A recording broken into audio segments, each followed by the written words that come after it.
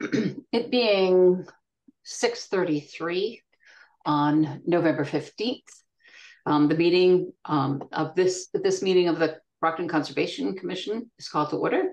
The meeting is being conducted remotely in accordance with Governor Healy's open meeting changes updated in March of 2023, which extended certain COVID-19 provisions until March 31st, 2025. Real-time public participation and comment can be addressed to the Conservation Commission utilizing the Zoom virtual meeting software. If you wish to comment during a public input portion of the hearing, please use the raise your hand function to be addressed at the appropriate time. For those of you joining by phone only, please press *9 to raise your hand. All comments made are a matter of public record and should be conducted in a way that is respectful of others. Should personal or inflammatory remarks be made during the meeting, the host reserves the right to mute the speaker. A copy of this recording will be on the city's webpage. All votes taken during this meeting will be done by a roll call vote to ensure count accuracy. Commissioners, please state your first and last name for the record in order that we might determine quorum. Laura Beekler, here. Ruby Clay, here. Peggy Curtis, here. Kelly Green, here. Sharifa Mapp, here. And Joyce Forrest here, and quorum is established. Thank you. Okay. So the first item on the agenda are meeting minutes. Has everyone had a chance to review the meeting minutes from October 18th? Madam Chair, if I may? Yes. As you and I discussed earlier, we did put together a separate minutes for the October 4th meeting. It is uploaded to the drive. It's 2 sentences long. I can read it to everyone to approve that now. Okay, I was going to do that right after this, but if you'd like to do that now, that's fine. Whatever order you want to do them in, but I just wanted to make you aware that both the October 4th and 18th both have separate minutes that need to be approved. Thank you. Okay, I was just going to do this one since everyone had it, and yeah, okay. So if you could have I'd entertain a vote, please. As far as the minutes, are there any questions or comments or anything concerning the minutes? Or that would be for October 18th. Make a motion to accept the minutes from October 18th. Thank you, Laura. Motion's been made. Second the motion. Thank you. Motion's been made and seconded. Roll call vote, please. Beekler, aye. Clay, aye. Curtis, aye. Green, aye. Mapp, aye. And Voris, aye. Those minutes have been accepted. Within that agenda, as Kyle was stating, as you might remember, on October 4th, there was an original meeting scheduled, which actually had to be delayed and postponed until that special meeting on October 18th. Those minutes simply state the meeting was canceled due to technical difficulties with the Zoom webinar software. This meeting was rescheduled till October 18th, 2023. Does anyone have questions on that? Madam Chair, I'm not sure what we've changed it since then. The current version that's actively up now on the drive. Do you mind if I read that? Not at all, please. I thought I had received the correct one. Thank you. Yeah, you probably printed it off before we made the change about 2 hours ago. So okay. So the current version reads, the meeting was canceled due to technical difficulties with the Zoom webinar software. Agenda items planned to be discussed at the October 4th, 2023 meeting were heard at the October 18th, 2023 special meeting of the Brockton Conservation Commission. That sounds much better. Thank you. Okay. So members of the commission, any questions at all on those minutes? No? I entertain a motion then to accept the minutes from that very short October 4th meeting. Make a motion to accept the minutes from October 4th, 2023. I second the motion. Motion's been made and seconded. Roll call vote, please. Beekler, aye. Clay, aye. Curtis, aye. Green, aye. Mapp, aye. And Voris, aye. Thank you very much. So the meetings are all, the minutes are all accepted. Thank you. Okay. So that's good. Okay. the next real item on the agenda would be a certificate of compliance for 728 North Carey Street.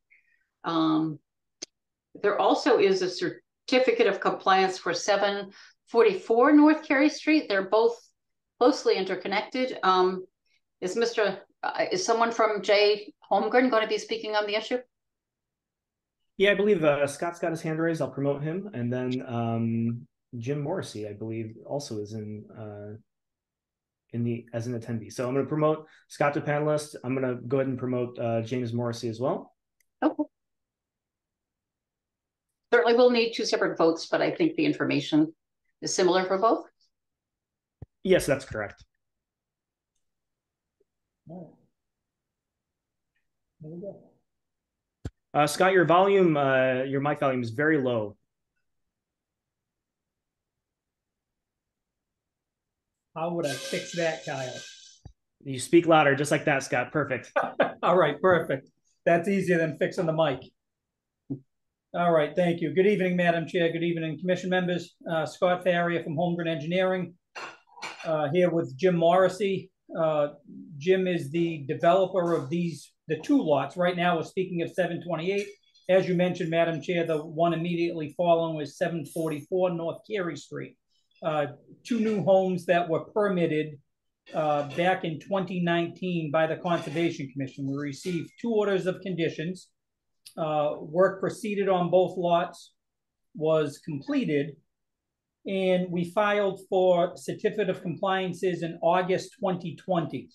The houses were complete, the site work was complete. At that time, it was found by the previous conservation agent that some trees had been removed within the buffer zone, and also that there was a lot of Japanese knotweed that had sprouted up and that she would like taken care of. So at the time, we received a partial certificate of compliance that allowed Mr. Morrissey to close on the 2 houses.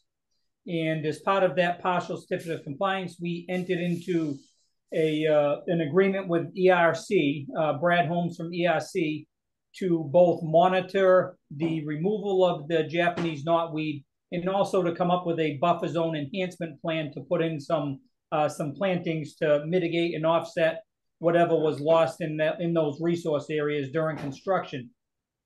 The main point of that monitoring was the condition that we wait 3 years just to make sure that all the plants that we replaced, just to make sure that they held. Again, that was about August of 2020, now being November of 2023. We're past the 3-year window. The whole time Brad Holmes has been involved in the project, has monitored the plantings. We submitted his letter along with our certificate of compliance request. At this point, we feel like everything is complete and is up to date and in good standing with your partial certificate that was issued back then in 2020. The other major issue, Madam Chair, just to kind of let everybody know how it goes, the order of conditions needs to be cleared from the title in order to have a closing when you're buying a house. In this case, as I said, we couldn't get a certificate of compliance because of those plantings and the monitoring. So a partial certificate is typically accepted by most attorneys when a closing comes into effect. The commission's issue, in any commission's issue with a partial certificate, at that point, you're basically letting the developer off the hook. He now sells the house. You as the homeowner, you're now on the hook for whatever conditions that he was left to resolve. So that's always been a sticking point, not only in Brockton, but in every conservation commission. So Brockton came up with the idea that we put up a bond, that we place a bond, a cash bond that would be held until Mr. Morrissey completed the work and in fact requested that final certificate of compliance. So that cash bond would kind of hold his feet to the fire and make sure that he would do it. Not that he wouldn't do it anyways. He's a wonderful, upstanding guy. But that's the issue that we have with conservation commissions and developers throughout the Commonwealth. So that was taken care of. So that's a long history, Madam Chair, on the project dating back 4 years now. So as I said, at this point, I think everything's been done. Your agent had visited the site a week ago and had a couple of things that he wanted done. He wanted the permanent markers put in place that are now accepted by conservation. Previously, 4 years ago, those metal markers really weren't being used. So Mr. Morrissey put in pressure treated posts and got some fancy signs made up that said limit of work, no clearing. We got rid of those and added the conservation markers that you folks are currently requiring on sites. Mr. Morrissey just finished putting those in either yesterday or today. So that's been taken care of. And one other item that Kyle came up with was the removal of the silt sock that's typically placed at the limit of work. And to be honest, in most cases, we usually leave the silt sock in place and just let it naturally just kind of go away and blend in with the environment. And it also just, for the time that it takes to blend in, it kind of acts as a barrier just to make sure that people realize there's a wetland on the other side. Kyle still suggested that we at least look into removing the silt sock. When Mr. Morrissey attempted to do it, the silt sock itself is, as you guys know, is full of mulch basically, and the netting that holds it in. When we tried to remove it, the grass underneath had kind of woven itself into the fabric of the silt sock. So in order to actually remove the silt sock, Mr. Morrissey was ripping up all of the ground around it and all of the vegetation that they've been working so hard to maintain and to get to flourish in that area.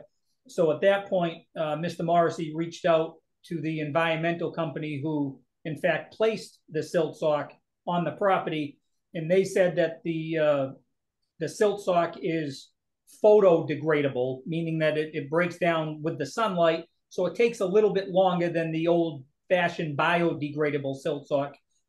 It's being used a lot more now. Just from a conservation point of view, it lasts longer, and you guys kind of get a guarantee that it's going to remain in place and not deteriorate during construction. So their feeling is that you're better off just slitting the top of the silt sock and just allowing nature to take its course, and it will in fact photo degrade over a certain period of time. So that's where we stand with Kyle's issue on that, Madam Chair. Mm-hmm. Mr. Morrissey, do you have anything to add as being part of the applicant's report? Yes, I can update. I met with Kyle today, showed him that the stakes, the old signs had been removed. The new markers had been installed, and by adding a second set of hands, we were able to carefully remove the entirety of the fabric. So the fabric is now removed, and the mulch that remained in place is exactly where it was, where the silt sock was.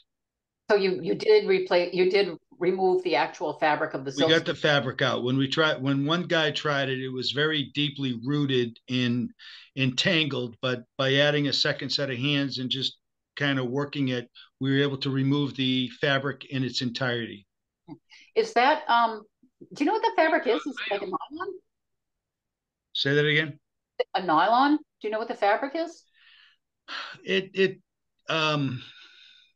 I would suppose it's a nylon.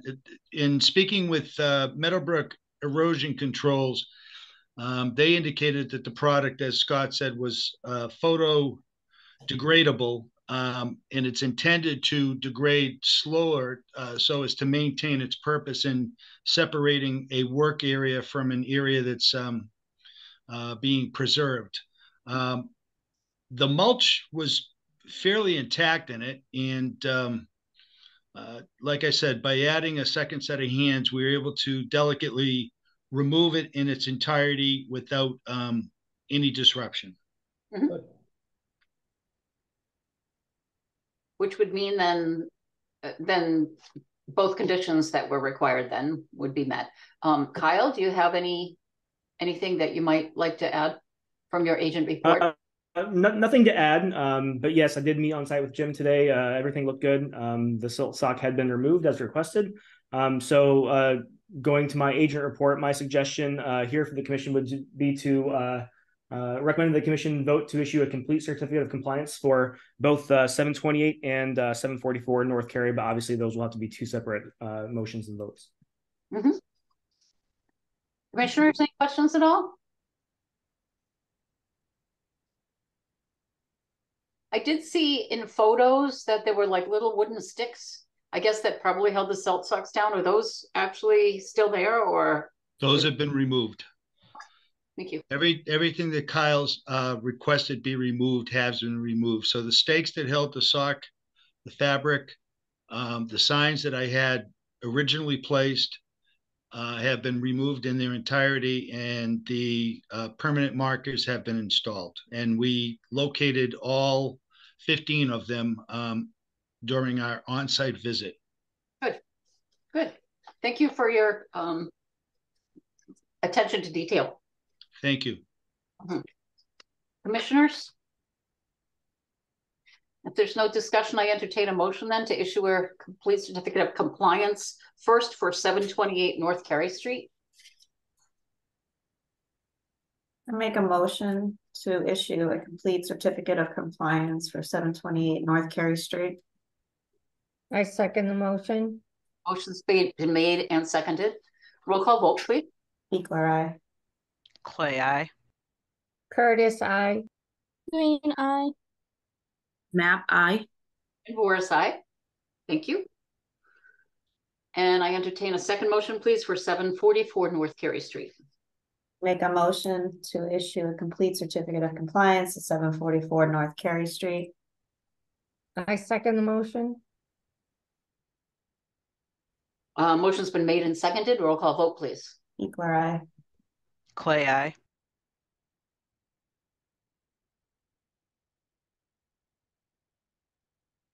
Will? Oh, green, aye. Map I. And Boris, aye. And the motion passes. Thank you. Thank you, gentlemen. Thank you very folks. much. Have a good evening. night. Thank you. Bye-bye. I guess I just have one more comment, Madam Chair, before we move on, concerning the bond that Mr. Faria spoke of. So just let everyone know that the process here afterwards, after we issue this certificate, the complete certificates of compliance for both of these properties, I will write a letter to the planning board, and they're the ones that are going to be releasing the money. They were the ones that initially requested that the treasurer put that money away. So they are the only body that can release that. So their next meeting is on December 5th. So at that meeting, they will make a vote to release that bond, and then that money can be returned to the applicant. Great. Thank you very much. Thank you. Okay. Good. Good. I was amiss in, I forgot to mention at the very beginning of the meeting which cases have been continued to the next meeting. So in case there are any people that are here as public, I'd like to just mention those very quickly.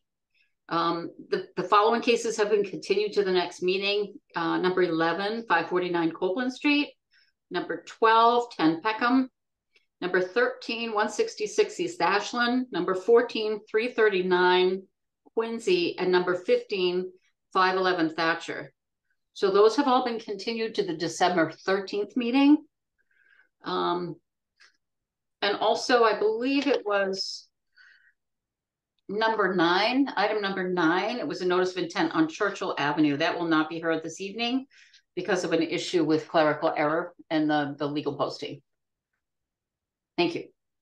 And Madam Chair, I have one last minute addition to that list. Sure. So the RDA application for 940 Belmont Street, they have withdrawn that. So they are planning to put a notice of intent in the spring, and they're just going to bundle the delineation that they were pursuing with the RDA in with the notice of intent in the springtime. Oh, good. So that's resource here. That's number 8. Yeah, 940 Belmont Street. That will be in the springtime? Yeah, yes. Okay, I'll just make a note of that. Thank you. Well, it makes our meeting a little shorter. It really does. Thank you. Okay.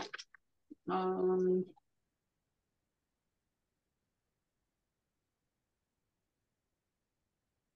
next item on the agenda is an ANRAD for 0 Toby Road. Do you have anyone here for that? Yes, Evan Watson. I'm going to promote you. If there's anyone else from in the attendees panel that needs to speak, please raise your hand.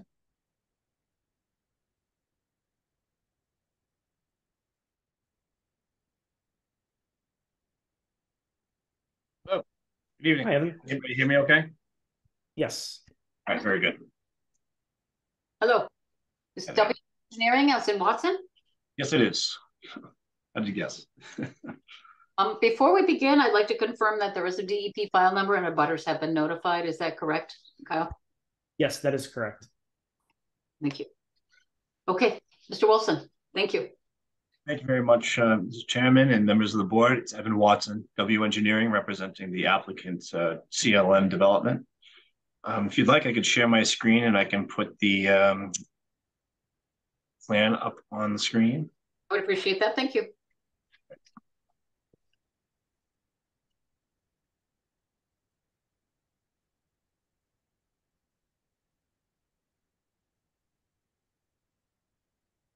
Let's see. Can we see the plan? Okay. Yes, it's up now. Okay. Great. So this is shown as 0 Toby Road. It's actually a piece of property to the east of North Quincy Street.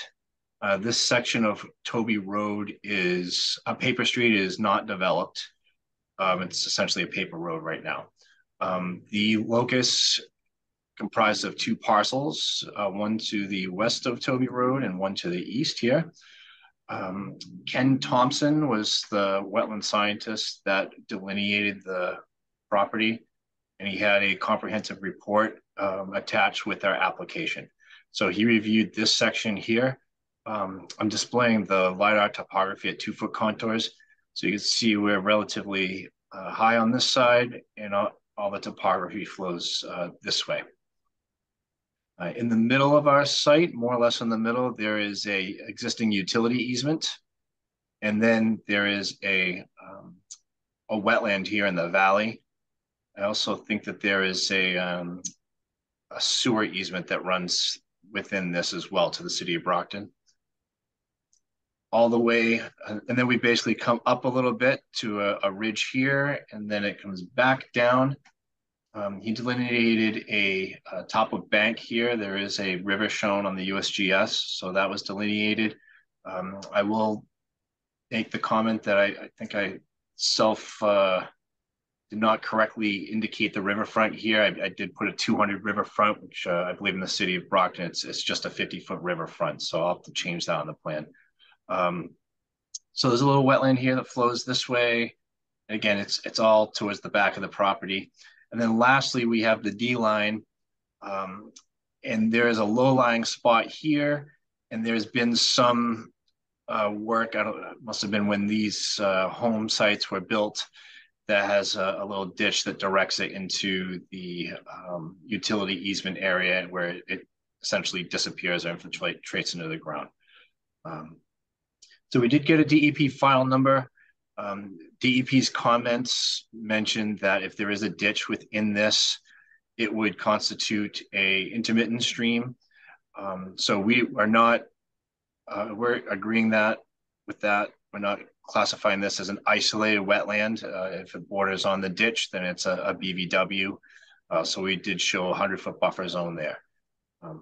On the plan, we show the soil types. We show the 100-foot buffer zones, 50 and 25 foot as required by your application requirements. And I think Kyle had a few comments. I'll let him speak to his comments, but as far as I understand, it was just to demonstrate that we've in fact notified abutters. So I forwarded you that information yesterday, and that he was recommending that Beta be contacted to review the delineation. Mm-hmm. And you're agreeable to that, Mr. Watson? Yes. My only comment to that is if they are going to go out on the site, the applicant asked me if our wetland scientists could be present during the time of their site walk. so that we could get all eyes out on there and be transparent, and then we can get everything adjusted if there needs to be any adjustments right there on one field site visit. Sounds fair to me. Thank you.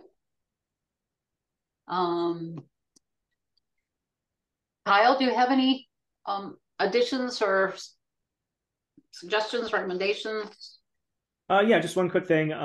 Evan, Brockton has a 25-foot riverfront area, so instead of the 50, so just make that note, and you can make that adjustment. Not a big deal, but just wanted to let you know.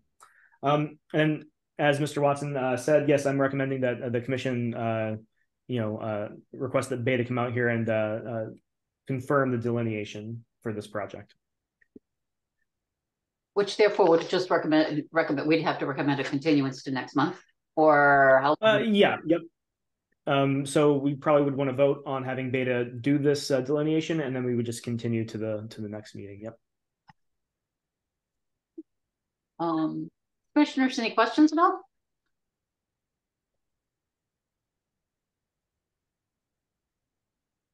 I have a question. Please do. What is the proposed use for the land? Right now, there's no proposed use. We're delineating the wetlands, and then once we get that established, then he was going to look into what types of uses could be used. So at this point in time, there is no proposed use. Yeah, and that's how, like, this is an ANRAD filing, and so with an ANRAD, it's singularly just looking at the wetland lines, and we're just confirming the resource areas. That's all of this filing type ever involves. So after they get these lines confirmed, and the commission is comfortable with Beta's comments, then the applicant can take that plan. It's valid for 3 years, and then they can develop some sort of development there, and then that would have to come back before the commission to be approved. Any actual development would have to be approved through a notice of intent filing. But Peggy, I do believe that many times developers have an idea. I'm sure they do, but they're not required to make that part of this filing. Okay, thank you. Okay. Okay. Any other commission questions? Comments?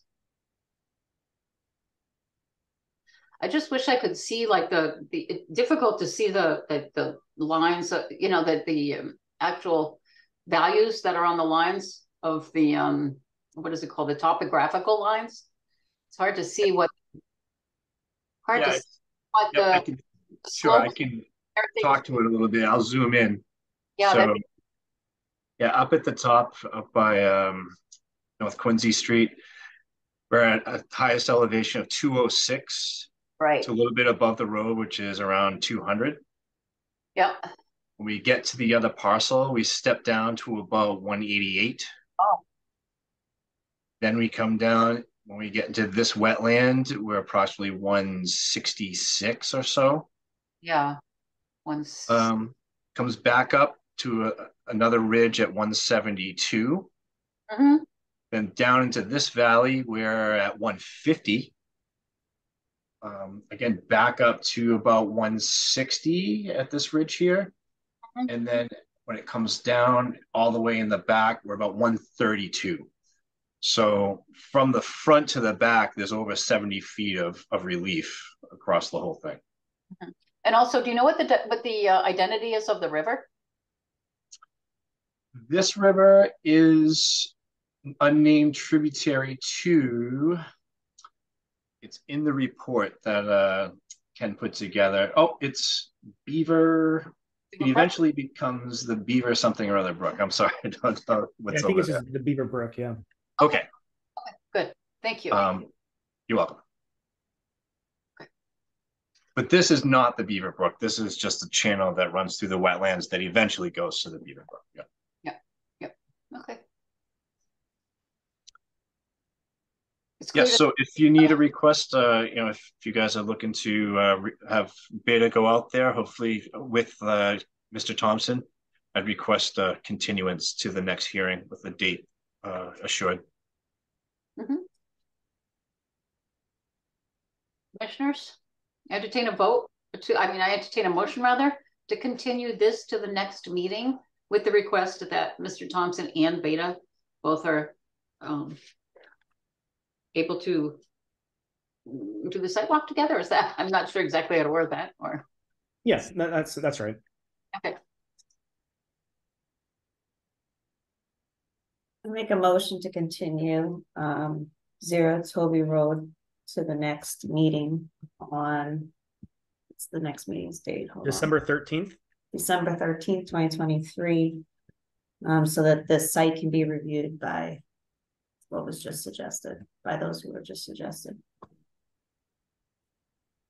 I second the motion. So the motion's been made and seconded to continue 0 Toby Road after a meeting with Beta till the next meeting on October 13th. Roll call. Excuse me, Madam Chairman, was there any public input? Do we need to? Oh, I'm sorry.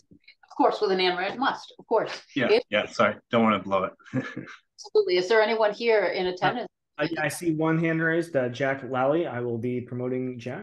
Mr. Watson, I'm sorry. And another one. Here we go. Mr. Dubois?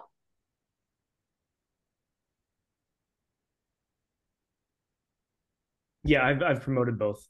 Okay, Mr. Lally, I believe you had your hand up first. I'll take it. Thank you, Madam Chair. Hi. Hi. Commissioners, thank you for having me. I just wanted to, highlight some of the, the sentiments of the abutters, of the constituents. So I'm Jack Lally. I'm the Ward 6 City Councilor. I represent the area. I, of course, am joined by State Representative Michelle Dubois, my colleague and counterpart in the State House. There's just, and I wanted to just start off by saying the way this, was rolled out, there were a lot of questions. There was a lot of confusion. I've got at least one abutter I can offline talk to you, Madam Chair, or you, Mr. Holden, that did not receive notification. And the notification that was received, I don't know if it meets the standards for the commission. It was a little vague, and it didn't really represent too much. The other thing just is the confusion. So I understand from Mr. Watson that there is no project in place. And I do appreciate the way that that was explained and laid out. But still the entire process left quite a bit of confusion, a little bit of stress. It was up in the air for folks, and we spent quite a bit of time trying to figure out what was happening, what was going on with it. I think that this is an ANRAD is pretty straightforward. I don't really know if there's any grounds to interrupt that, so I'm not going to make that kind of suggestion. But I do request that going forward, anything that comes up for conversation, I would place a high premium on properly including and notifying the neighborhood so as not to cause the level of stress that has been put on the folks nearby. But I appreciate that, and I will hand the floor through you, Madam Chair, to my counterpart in the State House. But thank you, commissioners. Thank you, Mr. Lally. So if I hear you properly, there was some confusion about this particular ANRAD, and anything going forward, when there is some plan in place and an NOI is put forward, I would expect that it would be much clearer in the notification, correct? That's what you would prefer, that there would be a clear understanding that would go to the abutters regarding what was going to be happening. I will reach out offline separately about to the owner of the property, or to you, Mr. Watson, if you'd prefer, about some kind of hopefully setting something up if something goes forward for the neighborhood, which I think usually makes things easier. But I do appreciate the commission's time. Thank you, Madam Chair. Awesome. Mr. Waugh, hello.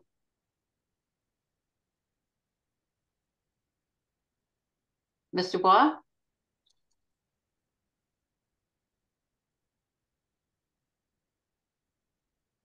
Hello?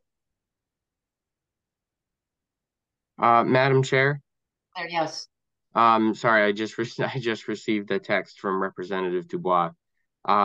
She is not quite confident that her Zoom is going to work.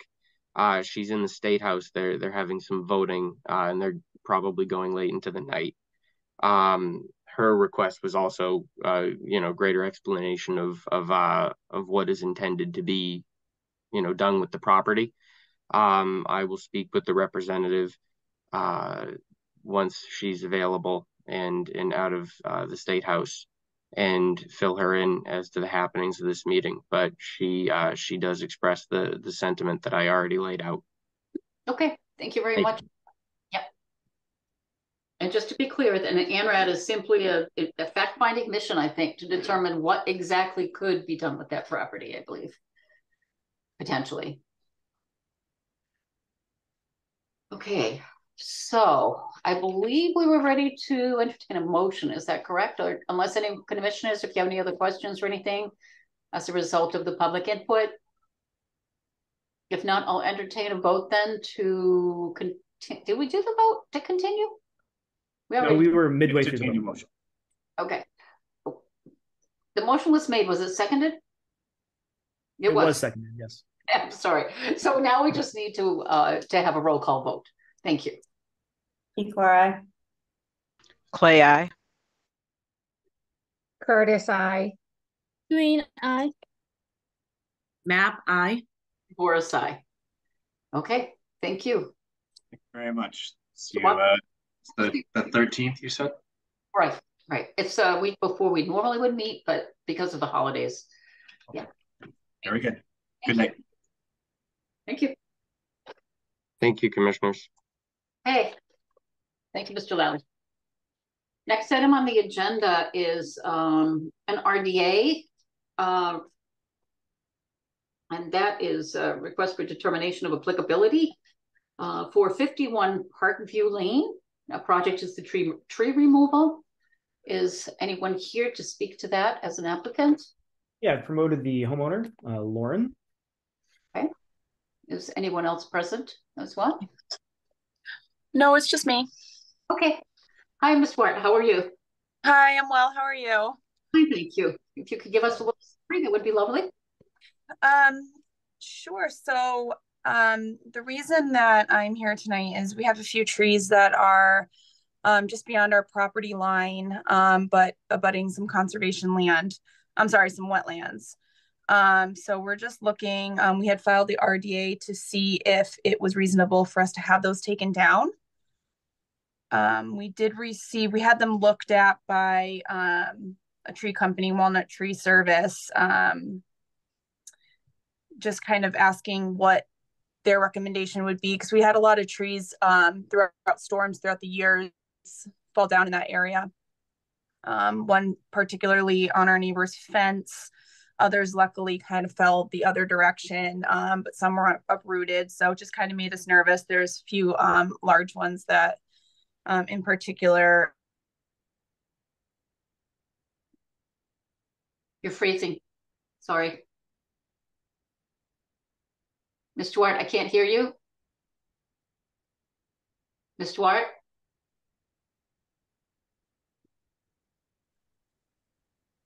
No. Now I can hear you. Oh, okay. I'm sorry. I'm not sure what's going on. Can you hear me now? It's breaking up, but I can hear you right this moment. Okay. What's the last thing that you heard me say? Property. Neighbors fence. Yeah. Also, I'm sorry. I'll make it quick. I know everybody has it's getting late for everybody. But basically we have these 3 trees that are large. They're close to our property line. They're not actually on our property line, but we do have permission from the landowner to take them down if it's okay with the Conservation Commission. So we did receive a letter from Walnut Tree Services, the CEO, that he was the one that kind of looked at the property and had made the recommendations of the few trees that were the most dangerous, or the ones that were most likely to cause problems for us, and recommended that those come down. So those were I'm not sure if you had heard, it was a white oak, a hickory tree, and a white pine tree. So that's what I'm here for today. Okay, thank you.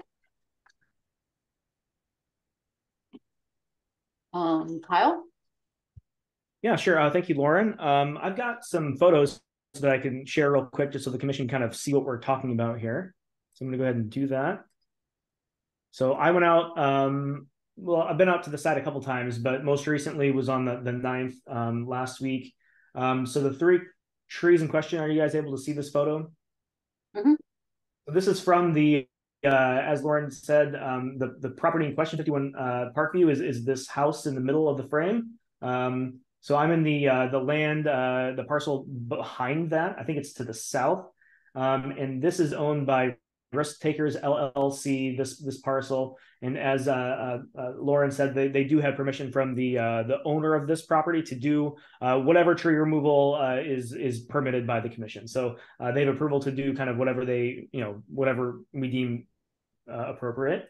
The 3 trees in question, I went out there and I kind of flagged them with this orange tape. So the one over to the left side of the frame is the white pine. The one in the middle of the frame closest to the camera is the oak, the white oak, and then the one all the way to the right is the hickory. I'm going to move to another photo. So these are the same 3 trees, and they are all relatively large. So we're at where I'm looking, basically I'm on the patio of the house, looking back at that area now. The white pine is here to the right. In the center of the frame is the oak, and then the hickory is here to the left. So all 3 of these trees are very large. And if they were to fall, they could reach certainly into the yard, potentially damaging the fence. There's a play area there. There's a pool in the backyard, a patio, and then obviously the structure itself, the home. So those are the 3 trees in question. So when I spoke to the representative from Walnut Tree Service, which is also the company that would be doing the work here, they've done a site visit over the summer. And they advised that the applicant, the homeowner, contact us because there are wetland resource areas back in that area, just to kind of be safe and make sure that we're doing everything above board. So when I was out there, I did identify wetland plants, but I didn't do a formal delineation. I tried to dig some pits to check the soils, and it is very rocky throughout that whole area. There's a very sharp kind of drop off from the area that all 3 of these trees are kind of in to where the wetland is. There's maybe a 3 to 4 foot like drop. So it's very apparent that they aren't in the actual resource area, but they're certainly within buffer zone. So that's kind of where we are with the wetland resource areas. Following my discussion with the representative from Walnut Tree Service, his concerns were that being a rocky soil and it being a wet area back there, that the roots of these 3 trees aren't likely very deep, meaning that they could easily topple over with a shallow root system. So that's the main concern. 2 of the trees are kind of leaning towards the property, that being the white oak all the way here to the right of the frame, and then the hickory is leaning slightly towards the property. The white oak is dramatically leaning over the property line. In my opinion, the white oak is clearly a problem and should definitely be removed. Oh, we got a hand up. Sorry, Joyce. I think you meant white pine, right? Not white oak. Yes, I did. So, yes, the white pine is the one that's leaning dramatically over the property line, and is just clearly, if it were to fall, it would almost certainly fall towards the property. The hickory here, all the way to the left, is slightly leaning. It's kind of has a little bit of preferential growth towards the property, meaning that, you know, if it were to fall, maybe, but it is leaning slightly towards the property. So I've also recommended that that one be allowed to be removed. Finally, the tree in the middle, which is the white oak. I did not really, when I was out there, didn't observe any preferential growth in any direction. It's not really leaning in any given direction either. Now I recognize the fact that, you know, it likely has the same shallow root system as the other two trees. But in my report, I did not recommend that the commission allow that tree to be removed. And the reason that I had for that is because, you know, there are just a lot of uncertainties here, and it doesn't pose a clear threat to the property. You know, the tree would obviously have to fall. It would have to fall towards the property to really cause any damage. And like my point to the commission is, like, you are tasked with you know, safeguarding the interests of the Wetland Protection Act, which would be the wetland area behind this property. And we've got to kind of balance the interest of protecting that resource area and the interest of public safety and, you know, obviously development, which is mostly what we deal with here. So this is obviously up to the commission. You are all, you know, able to make this decision how you want. But my recommendation was to allow the two trees to be removed. The third tree, I'm not recommending to be removed at this time, but I am open to, if we want to dig a little bit deeper into this, we certainly can. One thing that I suggest that if we want to consider removal of the white oak is maybe get an arborist out to assess the health of the tree and to look at the root system specifically, rather than a representative from the tree removal company. So that's kind of my spiel. I'm open for any questions, or if Lauren, if you have any comments or questions, please feel free to, well, through the chair, of course, madam, to have a response. Stuart, do you have anything else to add before we open it up to the commissioners? You have to, oops, yep. I'm sorry, if you can hear me now, I don't do a lot of Zoom, I apologize. So no, thank you so much for hearing all of this and for, you know, for listening. I do understand where Kyle's coming from, just, you know, regarding the uncertainty, and that of course the commission has a responsibility to do what's best for the wetlands. I just, you know, if you can consider allowing us to do all those three trees, just regarding the uncertainty. Of course, there's uncertainty that it's going to fall. But considering the risk, considering my home, considering my family, it's just a little hard to live with that uncertainty.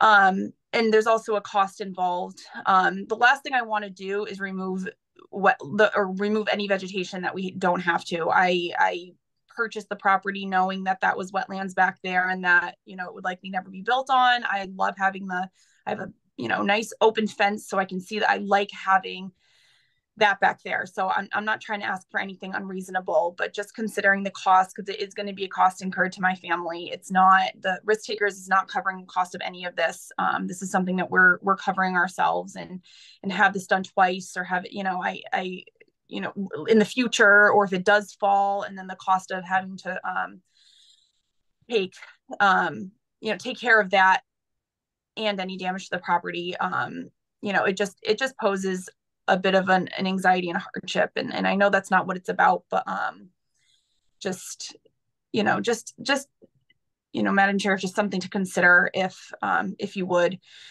to just kind of let this be done. But again, this is the first time I've ever done this, so I'm not sure what else, I guess, to what else to say, or how else to argue it. But anyway, I think that's all that I have left to say. Okay, thank you. Thank you. My understanding, Kyle, if you could correct me if I'm wrong, my understanding is that an RDA is a request for determination of applicability, which basically is saying, is this really under the jurisdiction of the Wetlands Protection Act or not? And so if we issue a negative determination, then the applicant is free to do what they must, as long as everything, you know, you don't bring heavy equipment into the areas that are, you know, resource areas or anything. Or if you say if there's a positive determination made, that would mean that it would be under the jurisdiction of the Wetlands Protection Act, and therefore would have to actually undergo a little bit more detailed application process. Am I incorrect about that, or?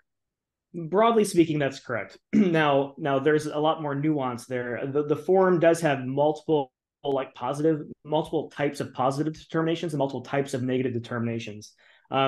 So what we could do in this example would be, I don't have the number in front of me, but there's a certain determination that basically says the commission would be saying that yes, this work that's being proposed is in a jurisdictional area, but it won't have a negative impact on the resource area itself.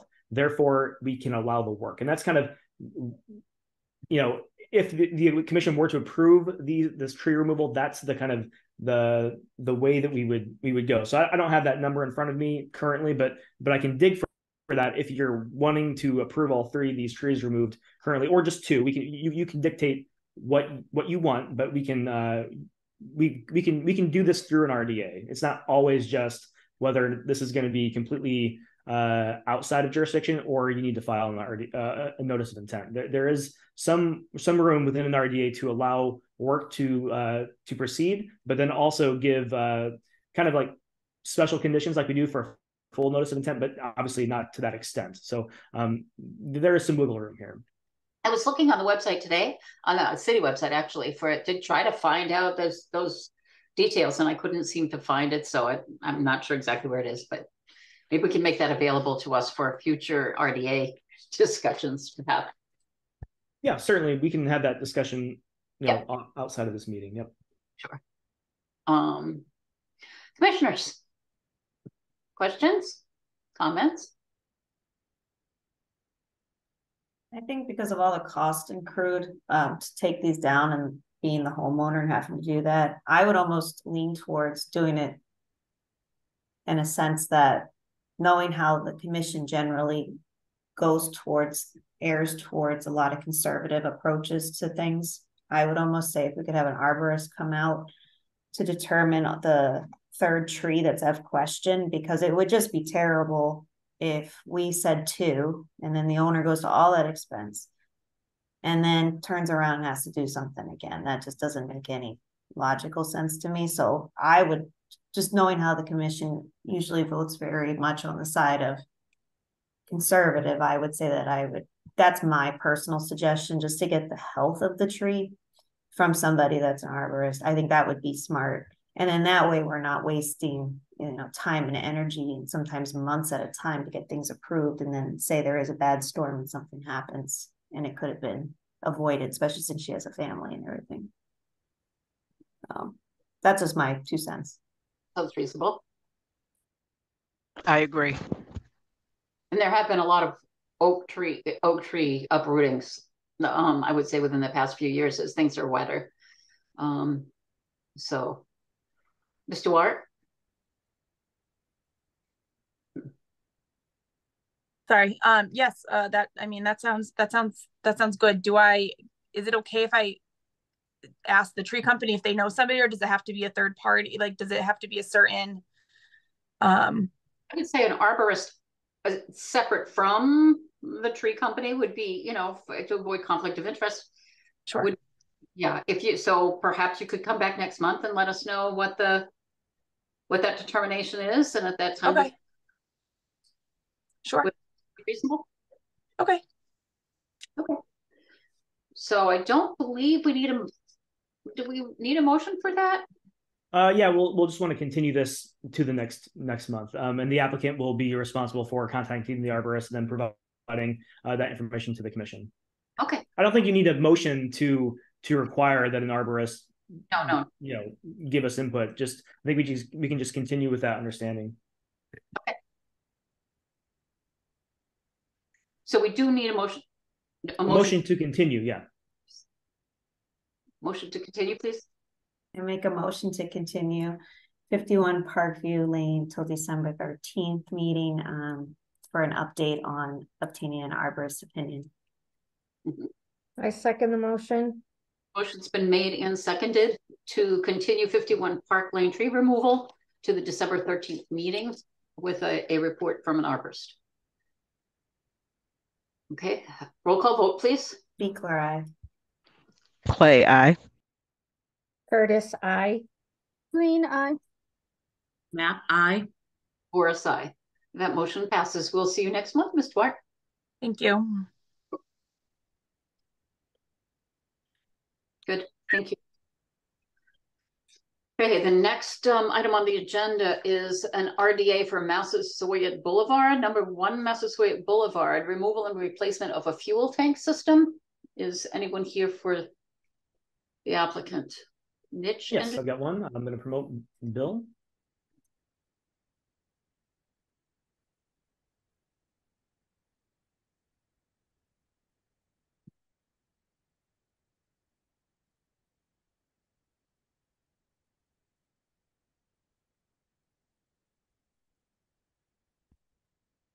Oh, I think you're muted, Bill. My apologies. Good evening, everyone. Next, Mark. My name is Bill Marr with Niche Engineering, and we are requesting a negative determination of applicability for a project located at Massasoit Community College, located at 1 Massasoit Boulevard in Brockton. The location of this site is at the Public Facilities Building, which is at Lot 4 on the campus. And Kyle, could you pull up any drawings? Yeah, I can. Give me one moment. I'll get that pulled up for you. You can continue to speak as I do that. Sure. And what we are proposing, to do on the side of the facilities building, specifically on the eastern side of the facilities building, is an existing gas pump with 2 underground tanks, concrete pad, and associated piping. And what the college is looking to do is to remove this these items.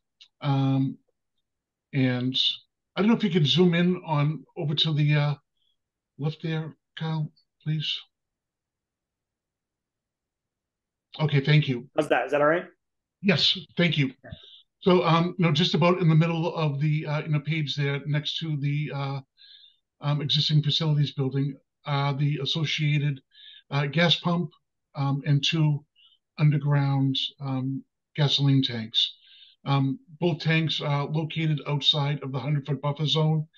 The gas pump and concrete pad are within the 100-foot buffer zone of the wetlands. And what we are proposing to do is to remove those items, backfill it with clean material, pave over it, and relocate the system farther away from the wetland line there. This is a grass island right now in between some parking spaces, and we're looking to convert just a portion of this for the location of above ground tanks that are double walled, have an alarm system, and so forth. For the new tanks, they will be surrounded with bollards just to protect it from any vehicles, plows, things of that nature. Just a little history on the previous discussion there about the existing tanks. Those tanks have been in that location for approximately 30 years. The tanks that were there before were removed in 1993, and approximately 30 yards of contaminated soil was found. It was reported to DEP, and a cleanup was done on the site there. So, and as I had sent Kyle some of the certificates that Massasoit has received over the past few years, there have been no instances of any releases or things of that nature. We do have monitoring wells, and they have not found any signs of contaminated water, soil, things of that nature. We do have an LSP on site, Atlas from Woburn, who will be overseeing this project. I'm sorry, LSP? License safety? Sorry, Joyce? An LSP, Yes. licensed safety professional? Is that what does that stand for? But it's a licensed site professional. Professional. Okay, thank you. They will be in charge of handling any dirty soils, things of that nature, on the site there. And if something is found, it will be reported. But all indications are right now that they have not found a single, item. What we're proposing to do for some erosion controls is there are some catch basins nearby, and we're going to put some silt sacks, in them to prevent any possibility of water or material from flowing into the storm drain systems. This location is approximately at a low point, going towards the plan north of the site, towards the blue line where the wetlands are, is at a higher elevation, approximately 1.5 to 2 feet higher, all along there. So there will be no direct, discharge of any materials, into the wetlands. But we do have an erosion control barrier along the edge of the parking lot, plan north and northwest and so forth. Yes. We can. I did receive it.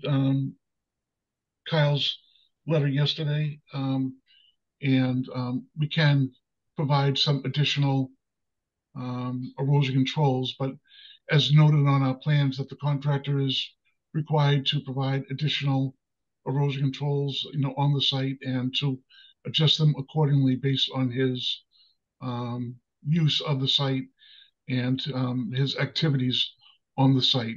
It's really hard at this point in time just to say how he's going to attack things, because most of this they want to keep up and running the existing gas pump system until this new one is online, and then remove the old system at that point. So the new one will be put online first before the old one is removed. Is that correct? Correct, because the college does use it for their vehicles and so forth. And if that was removed first, then it would kind of create a bit of a hardship as to where they're going to get their gasoline when they don't have outside cards, things of that nature. Of course. To purchase the gasoline. Do you have an area on this plan that shows where, as you're excavating the soil for? Oh no, it's going to be an above ground installation, isn't it? Yes. So just a little bit of excavation for the concrete pad. Is that it? Yeah, correct. Going down about 12 inches or so, for the pad, and then we're running conduit. Obviously, because they are steel walled, double walled tanks, we need to run an electrical line from each tank, basically the alarm system and so forth, and to run the pump systems, back to the building, and that will be approximately 2 to 2.5 feet deep. Mm-hmm. The conduit will be encased in concrete, just because it is a traveled area, parking lot and so forth, so that none of those pipes are crushed during any sort of operation on the site.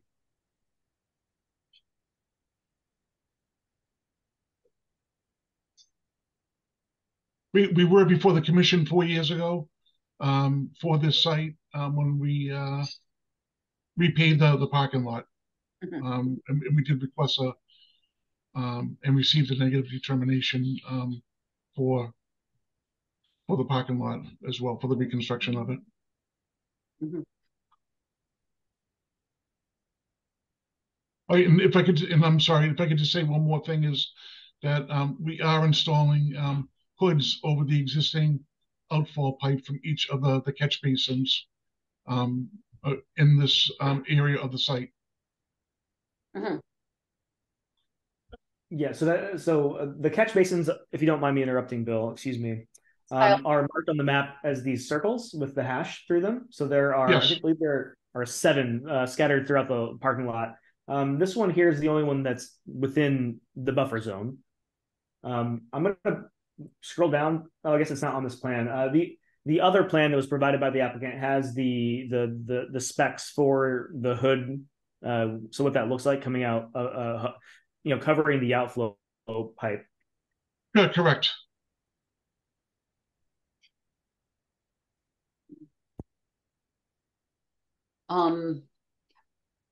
Kyle, your report, sir?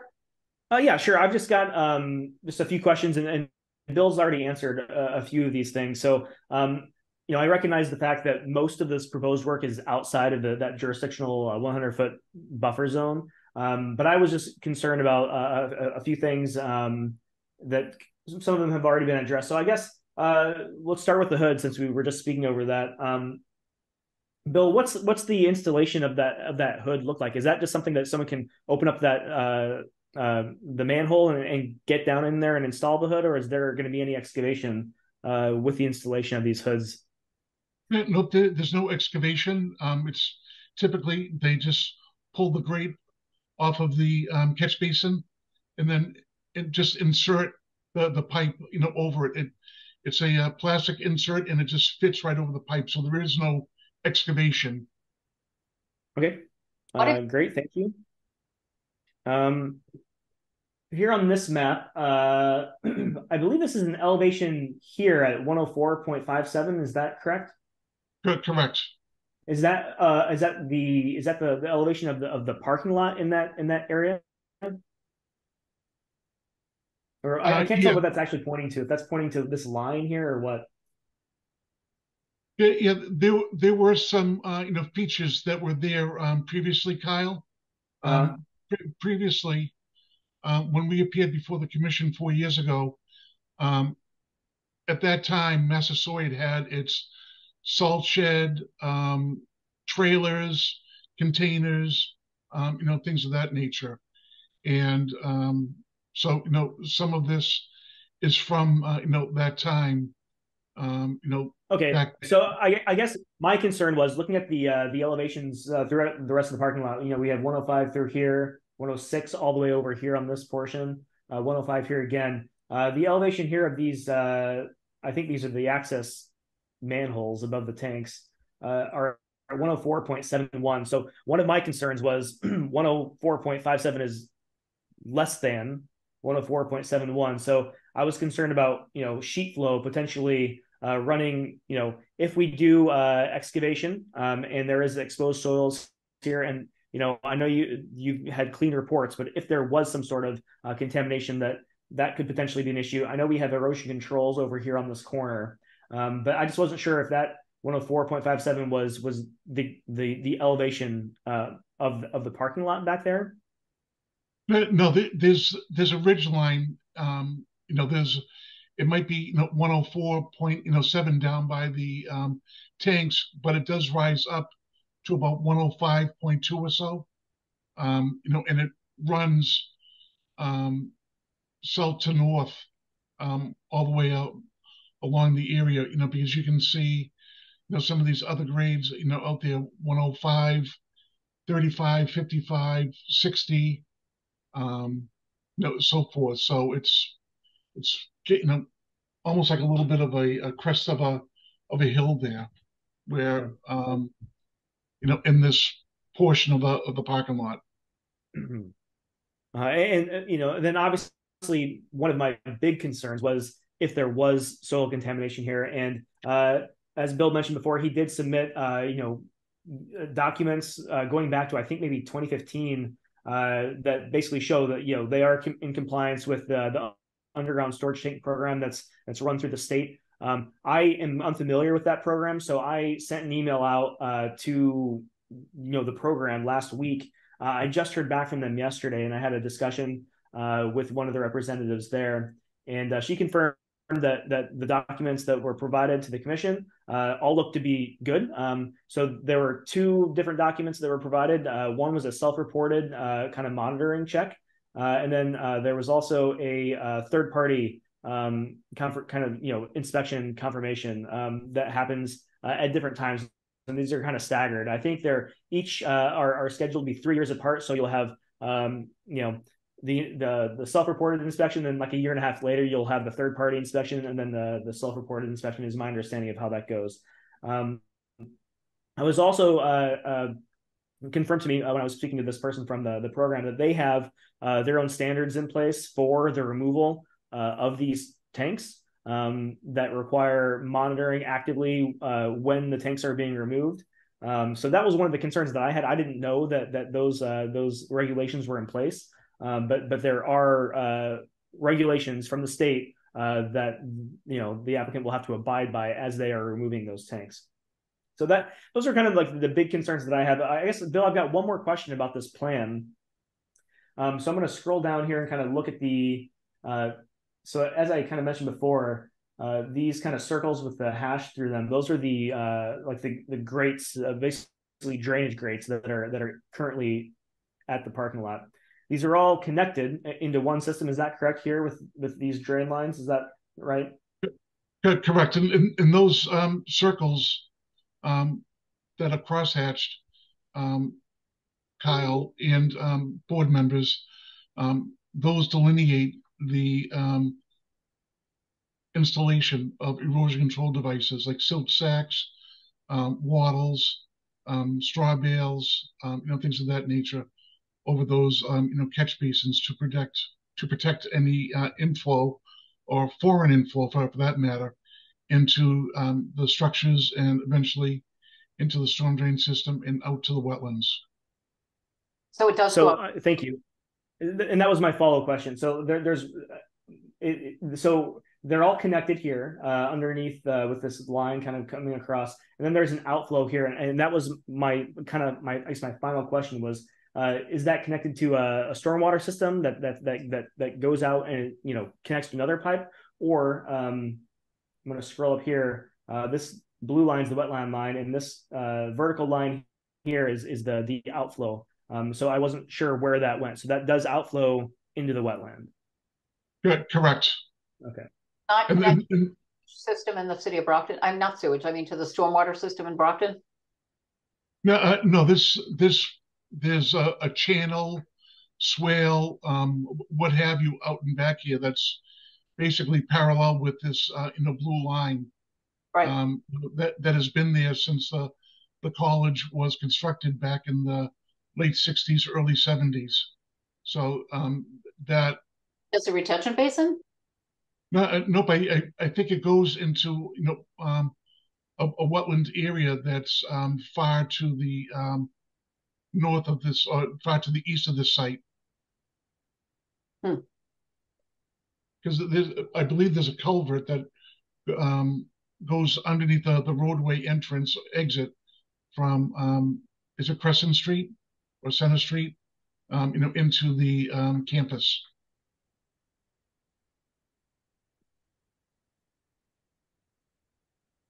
So Kyle, are you concerned about the possibility of gasoline from that new area from that kind of contamination, or contamination from construction?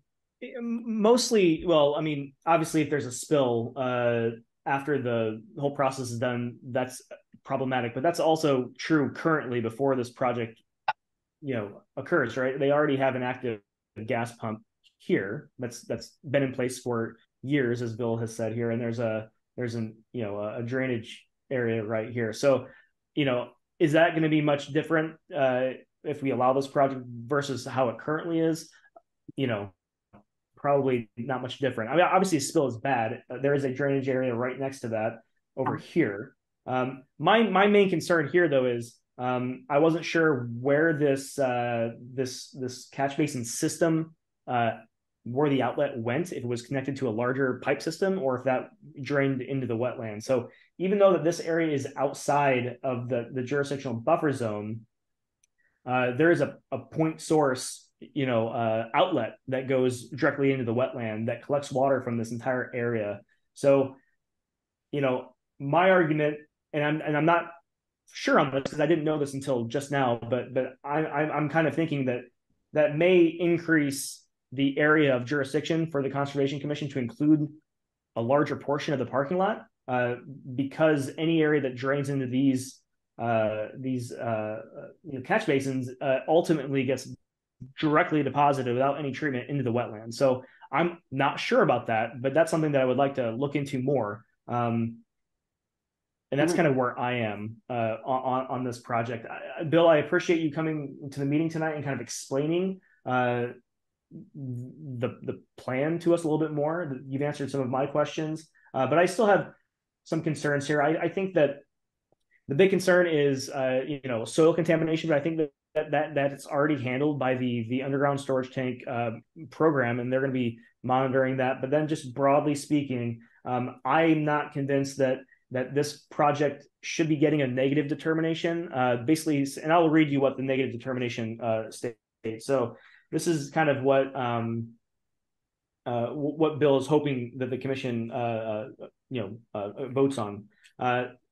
Negative determination, I think, Bill, correct me if I'm wrong, but negative determination 3, which reads, the work described in the request is within buffer zone as described, is defined in the regulations, but will not alter an area subject to jurisdiction under the Act. Therefore, said work does not require the filing of notice of intent subject to the following conditions, if any. So this is one that allows you to put a few conditions in, and we may still be able to do that, but I'm not comfortable now giving that recommendation because I'm just looking at this kind of with the commission here. So my recommendation at this point would be that we continue this to next month, allow us all to kind of digest this a little bit. I can do a little bit more digging, and and then we can kind of go from there. That's kind of my thought. Could we request, please, that you might do a site visit? Yeah, I've been out there before. I can, and the commission members, you're also all welcome, at any point to go to these sites with the agent or without. But if you guys are interested in seeing this, we can also go out there together. Yes. Mr. Mayor, could we arrange to do that perhaps one time before the next meeting? Yes. Sorry. Go ahead, Peggy. My question was, why are you moving the tanks? I'm sorry, you cut out there a little bit. Why are you moving the tanks from where they are to the new place? Well, it's an old system. It's not, it's 30 years old. They like to get with the times and, replace it. They find that at times it's not functional. It doesn't read the cards correctly and so forth. So they would like to have a new card system, in place, for people who are accessing these, pumps. I won't say, for any crime or things of that nature, but it's just it's more of a up-to-date enhancement of their system. And then as a follow-up, why did you choose the area that it's going to be placed in? Well, that was the most reasonable area, considering what the facilities in the campus uses on the site. We couldn't go to the other side of the building, just because we're in a wetlands buffer zone, as well, too, because it basically crosses through the middle of the area, as on the other side as well, too. So we chose an area where we're trying to get it as far away from the wetlands as possible, but also not to have this near where a lot of students and staff might park their cars at, for access and so forth, to fuel their vehicles up for those that work on the campus. Is there a limit to how much fuel can be actually stored on a individual site like this? Do you know? No, I'm sure it's more than what we're asking for, which is 1,000 gallons and 2,500 gallons, for their vehicles, and for their machinery, like their backhoes, trucks that use diesel, and so forth. Okay. Which is One basically more quick question. Sure. Have you made any provisions for electric vehicles to be charged? No, not for this project. We have not. Like I said, a few years ago we did over 3 of the parking lots 4 years ago. Parking lots 3, 4, and 5, and yeah, we didn't incorporate any electrical vehicle charging stations on this lot at this time.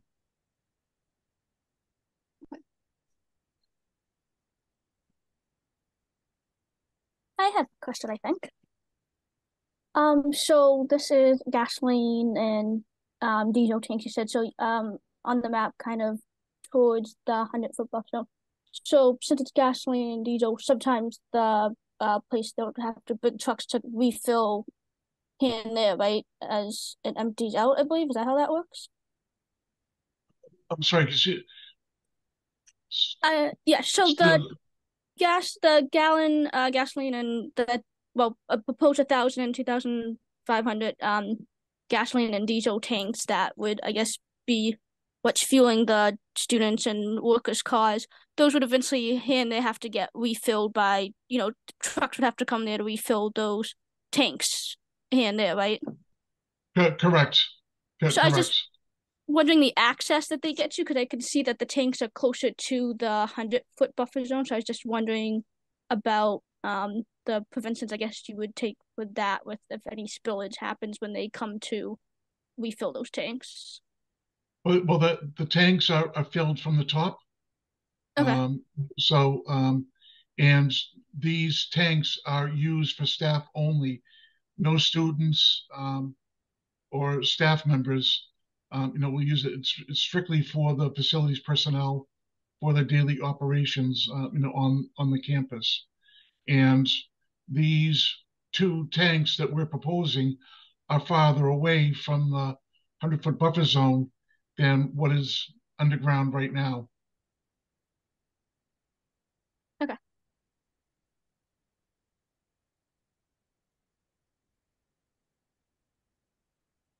Any other questions? Entertain a motion then to continue until the December 13th meeting with hopefully a visit to Massasoit in the interim period.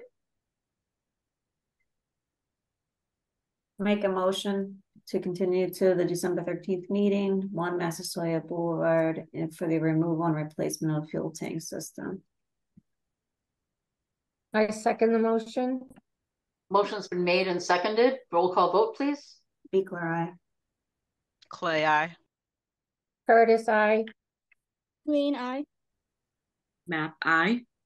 And Voris, aye. And Kyle, if you could set up a time when we might be able to visit, that would be great. Yeah, do you want to go, Joyce? The commission members, or yeah, commission members might want to go. Sure, yeah, we can set something up. Thank you. Okay. So Kyle, are you planning to arrange this so that you can be shown around as to what is going on, or do I need to make arrangements with the facilities director over there to meet with you? Bill, that certainly wouldn't hurt, I think. Sorry, Madam Chair, go ahead. No, I'd just like to see that outflow that you were talking about into the wetland area. I would like to see that, and relative to where the sites are that you're proposing it come from. Yeah, so I'll Bill, I'll email you tomorrow, and we can kind of coordinate this. I'll get the commission, set a date, and then we'll kind of move forward, and we can discuss if the facilities manager needs to be present or not. As we kind of organize this. Okay. Hey. Thank you. All right. Great. Thank you. All right. Thank you. Have a good night. Thank you. You're welcome. So the next item on the agenda is number 7, notice of intent for 137 Perkins Avenue. This is a new notice of intent, is that right? That is correct. We have a DEP number, a butters notification.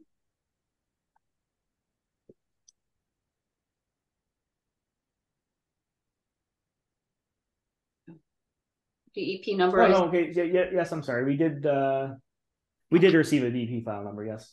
Okay. And let's see, the applicant would be J.K. Holmgren. Yes, ma'am. Hello, Mr. Ferry. Good evening, Madam Chair again. Good evening, Commission members. Scott Farrier from Holmgren Engineering, representing Foley Management Group, Madam Chair, on a notice of intent for a property at 137 Perkins Ave. It's a very large gray wooden building. It's the former, most Brockton people know of it as the former candy factory that's been there. As I said, it's a 4-story building, looks like an old factory, a lot of windows. Foley Management Group is a national firm that specializes in storage facilities. So they have entered under agreement with the owners of the property to convert that large factory building, modernize it, and turn it into a storage facility. The main reason we're before you folks, it's as I said, it's a big building, has a driveway that goes from Perkins to Forest Street. The main reason we're before you folks is the majority of the site, the vast majority of the site, falls within the FEMA flood zone.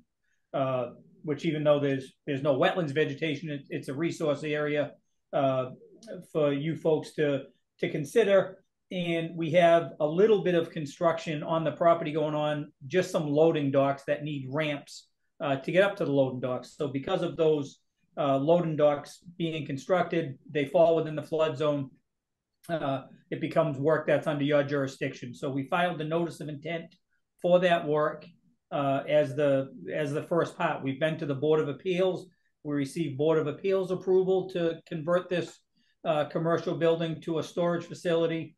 We need your approval. Once we receive conservation approval, then we'll proceed to the planning board for site plan approval. So there's a few steps to go, but yours is the one we're at right now. We understand everything was filed. We understand that the project would typically be reviewed by Beta. So I think that's essentially where we're at this point, Madam Chair. We just, wanted to make a quick introduction, make sure everything's been submitted properly, and then we just like to be able to proceed with the whole Beta process, if we might. I'm glad we've had a chance to open the hearing. Do you have a map by any chance of the area?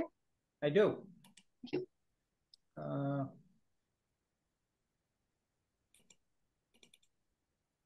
gonna try.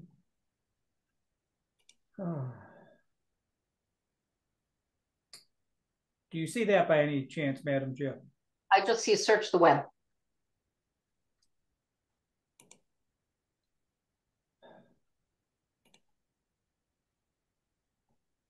How about now, Madam Chair? Not yet. My son left me about an hour ago and said, Dad, we go over this once a month. All you got to do is click this button and it'll show right up. Okay. And he left, and I'm clicking that button, and it's showing up on my screen, but I know it's not on yours. Yeah, I can share my screen, Scott. Which plan specifically do you want to look at? The grading and drainage overall? I think sheet number 3 would be the best one, Kyle. And thank you for the help. To the drainage, to the... Yeah, it's kind of the overall site plan, Madam Chair. That's the fire truck turn, so I think it would be the one plan before that one, Kyle. Okay, yeah, I forgot it here. You have to stop sharing whatever you're sharing, though, Mr. Farrier, because all right. Even though it's nothing, it's something. There we go. Sorry about that. All right, perfect. That's it. So sheet number C3. So that shows the property. As I said, it's a giant building. It takes up the majority of the property. I think you would say the main entrance is off of Perkins Ave, but the driveway goes all the way out to Forest Street. Currently, it's a gated property. Again, just to give it an overview, it's a storage facility. not a lot of parking is required with these facilities, Madam Chair. Just because it's typically one person going in and dropping stuff off or picking stuff up and leaving. So there's not a lot of traffic. It's not the kind of thing where the people that have storage units visit the sites much more than 2 or 3 times a year. So it's really a low traffic use. As I said, the couple of things we're doing, the inside of the building corner, we've got a large loading dock that were proposed. Exactly right there. Thank you, Kyle. So if you had to drop off a refrigerator or a couch or something heavy, you could drive up to the dock, get you inside the facility. Once you're inside the facility, there's freight elevators that could take you to your floor and save you a little bit of muscle work to get whatever it is that you're moving in. The other good thing we're doing with this site, Madam Chair, in addition to kind of modernizing and dressing up an older building, right now, majority of the site is either building or paving. There are no drainage facilities at all. So under the stormwater management guidelines from both DEP and from the city of Brockton, we have to do some upgrades under the redevelopment part of those stormwater guidelines. So we've proposed some drainage infiltration systems that will handle the roof runoff, which in fact ends up being about 60% of the site. So we're making a vast improvement on the runoff and creating a good amount of groundwater recharge that currently does not exist. Right. The area that you were just talking about, is that currently grassed, or do you know if that's currently grassed? The area in the back, no, it's paved right now, Madam Chair. Really, the only area that's grassed is the top side where I've got the plot number written, and there's 5 or 6 trees bunched together. Yeah, right around there. That's really the only grass part of the whole property. The rest of it is either concrete or paved.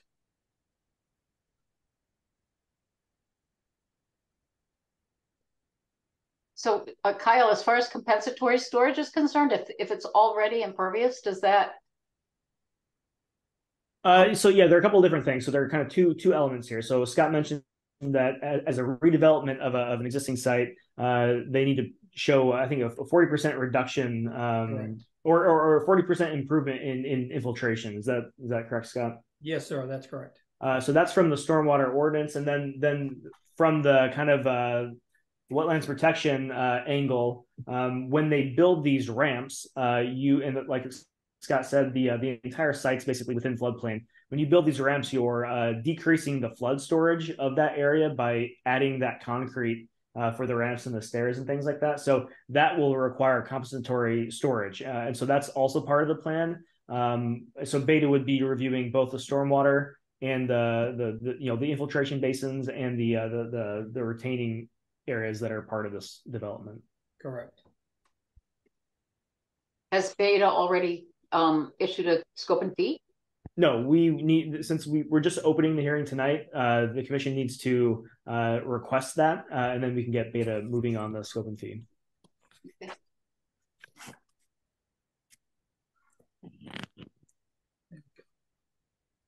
Commissioners, any questions?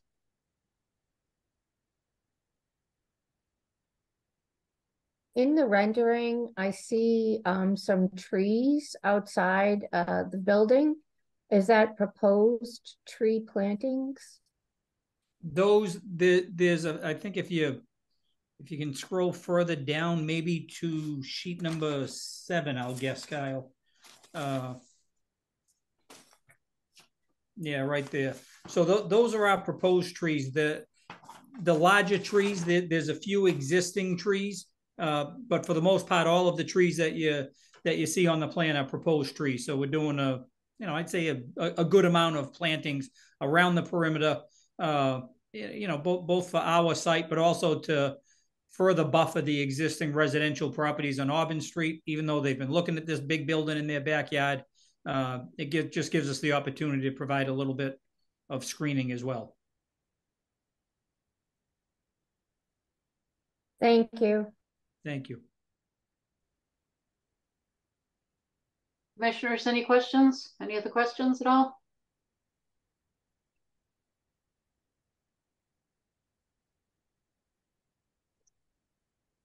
No questions? Recommend that this be a motion, I guess, a motion to refer this to beta for review. I make a motion. Do we need to get public comment? Yes, we do. It is an NOI. Thank you. Sorry about that. Are there participants here that would like to speak to this issue? Sorry about that. No, I don't see anyone with their hands raised. Yeah, I do not see anyone with their hand raised. Sorry, Madam Chair. Thank you, Ruby. Sorry about that. Okay. So I entertain a motion that notice of intent for 137 Perkins Ave be referred to beta for review. Make a motion to refer 137 Perkins Ave to beta for review. I second the motion. Motion's been made and seconded. Roll call vote, please. Equal aye. Clay, aye. Curtis, aye. Green, aye. Knapp, aye. Forrest, aye. And that motion passes. Thank you. Thank you, Madam Chair. Okay. See you soon. Okay, referred to beta. Let's see. Do we need to continue this? Oh, of course. Motion to continue? Make a motion to continue 137 Perkins Ave till December 13th meeting. Will beta have I time? second. Do you think beta will actually have it reviewed by December 13th?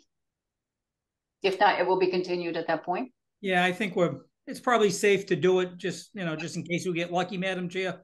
If I was going to bet, I would say, I would say no, we're probably going to ask for a continuance, but. Okay, thank you. It's a season of miracles, who knows? I'm sorry, I didn't mean to interrupt. Go ahead with the motion, please. Make a motion to continue 137 Perkins Ave till December 13th meeting. I second the motion. Motion's been made and seconded. Roll call vote, please. Equal aye. Clay, aye. Curtis, aye. Green, aye. Knapp, aye. Forrest, aye. Thank you. Thank you, Madam Chair. Okay. Let's see.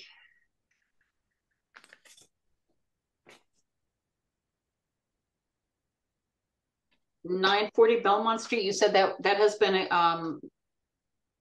withdrawn for now, and it's going to be involved with the NOI through the VA at another time. That is correct. Number 9 will not be heard at this point. So the next item on the agenda would be number 10, certificate of compliance for 195 Liberty Street, a freestanding sign. Yes, that's correct. So I spoke with the representative, his name is Bill Self, earlier this morning. In my agent report, I basically outlined that I do not think that the project is in compliance with the order of conditions, and I do not recommend that the commission issue a certificate of compliance. The reason being, there was an area around the sign installation that was supposed to be seeded and stabilized. It's immediately next to like a ditch that has open water. It hasn't been stabilized sufficiently. Bill agrees with me after he's seen my report.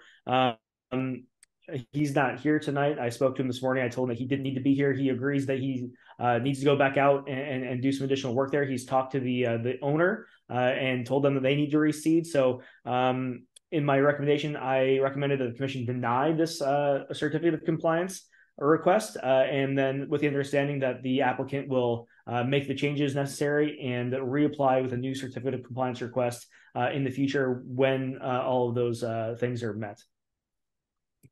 Commissioners, do you feel like you need to see pictures or photos or anything, or you okay with Kyle's review? Yeah, I reviewed what was on the file. I'm fine. Okay, good. Okay. So I entertain a motion then to deny the request for a certificate of compliance for 195 Liberty Street. I make a motion to deny the certificate of compliance for 195 Liberty Street. I second the motion. Motion has been made and seconded that this request for a certificate of compliance will be denied until the aforementioned points are addressed, right? Yeah. The motion has been made and seconded. Roll call vote, please. Equal eye. Clay eye. Curtis, I. And I. Map I. Voris, aye. Okay, thank you. And Kyle, you'll notify the applicant, I'm sure. Yeah, I'll send the letter. Yep. Thank you. Okay, and then the next five filings are continued. The rest, let me see, the first one is the next violation discussion is 1003 Crescent Street. Yes, that is correct. Correct. And Mr. Porter is in the attendees. I'm going to go ahead and promote him. I know Scott's here also to speak to this tonight. Correct. I guess I can begin here, Scott, and I'll let you take over here in a moment.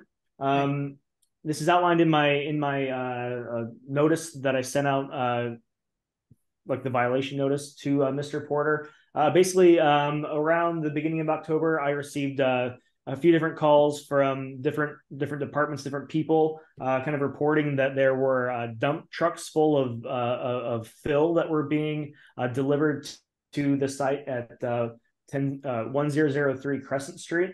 And there are wetlands behind some of these properties back in this area. The trucks were going off the road quite a ways and dumping, but you couldn't really tell where.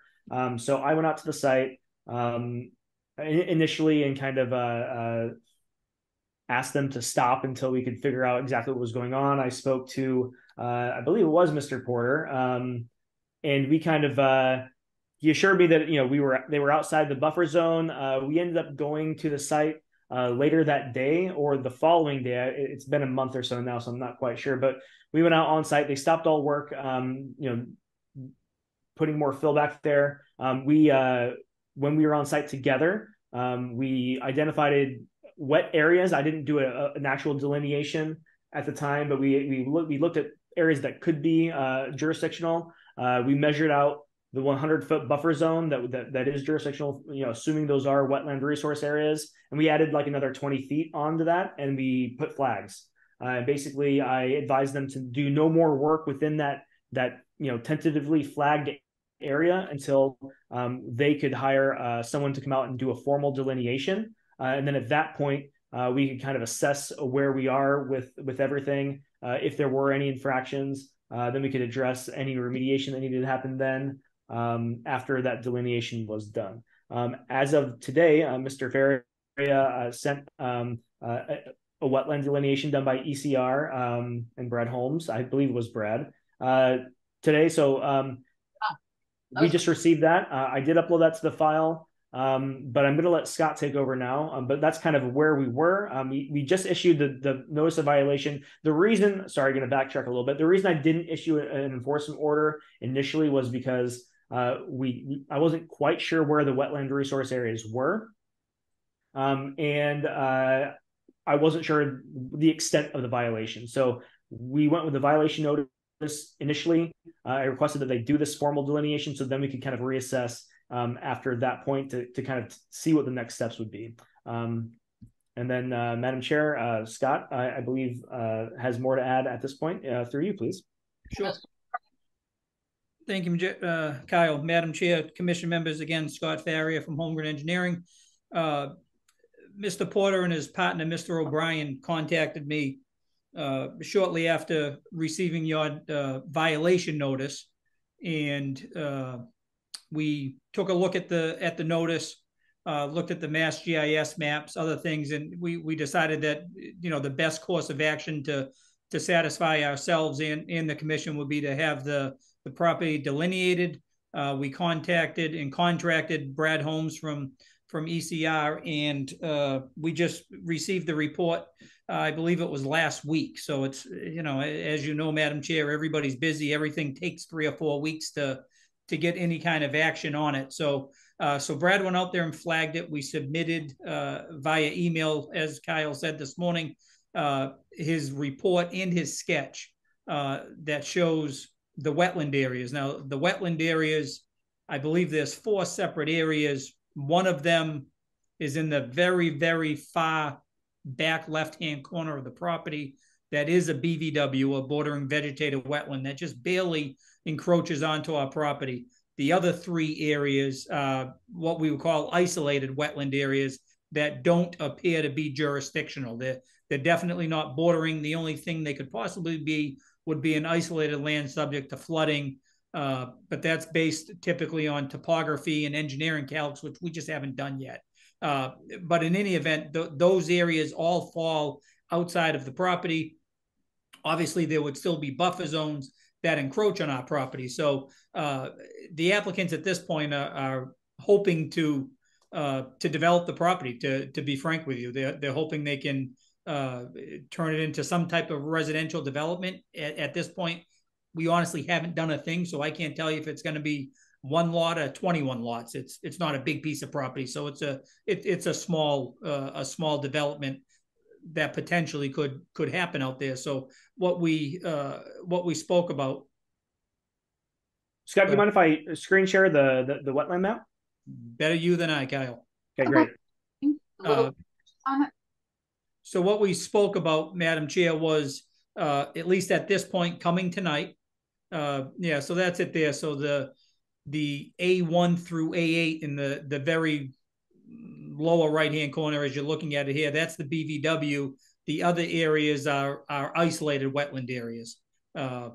Exactly, it's property, the property that you're speaking of. But what's the actual property boundary? Is it that?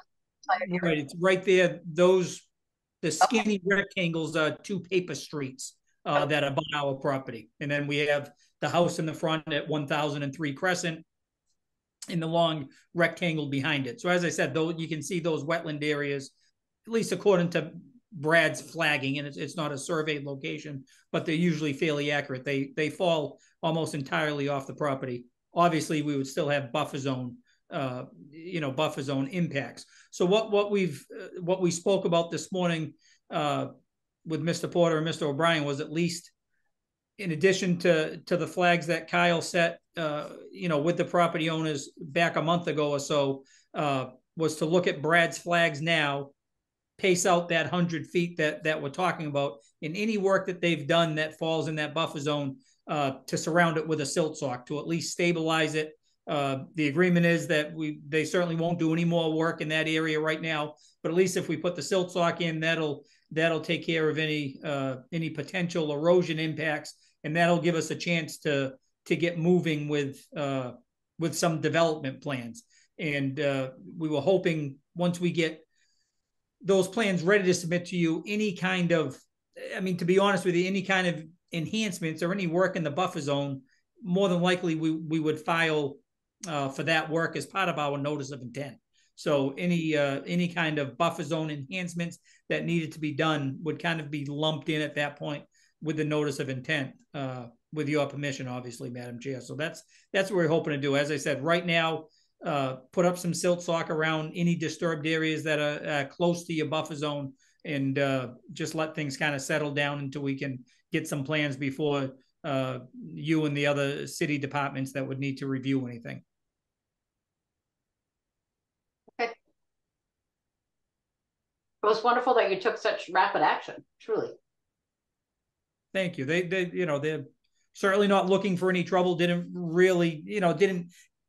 felt like there was that wetland way in the back, to be honest with you, Madam Chair, but didn't think there was any other areas towards the front of the property. So didn't think they were doing anything wrong or getting in any kind of trouble. So just hoping to resolve that and be able to move forward, with the city's help, Madam Chair.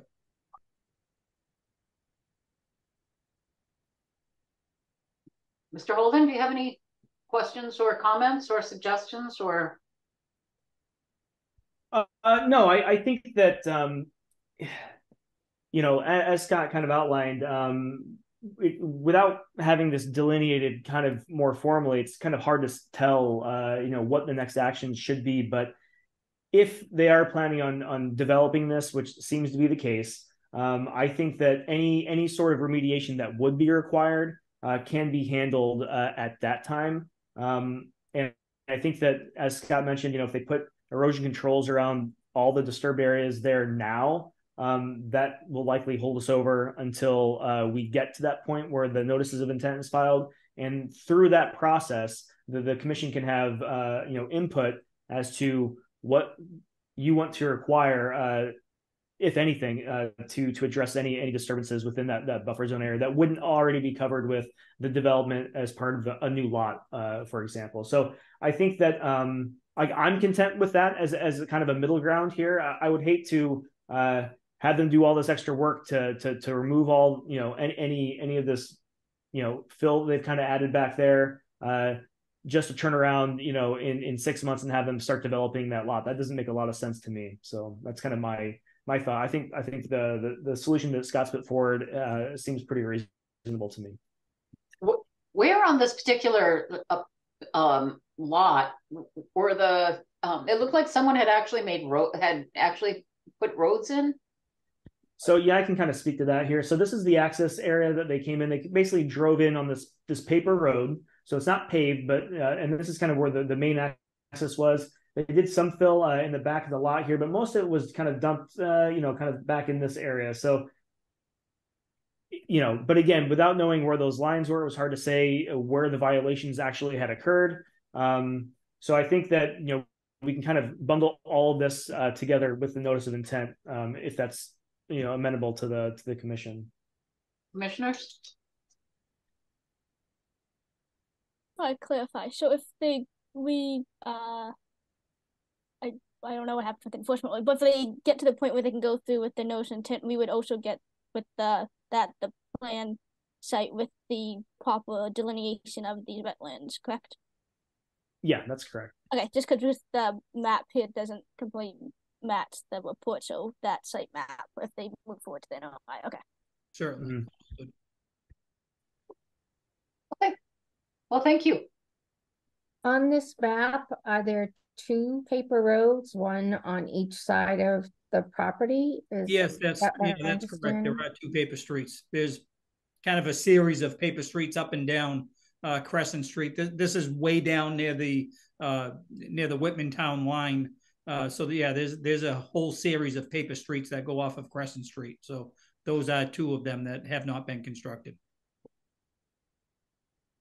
Thank you. Do they plan on paving on both of those if they put in residents for accessibility or for developing the land? I know you've heard this already tonight, and I don't want to mislead you in any way, but certainly that would be just looking at it, and we honestly, just really started on it today.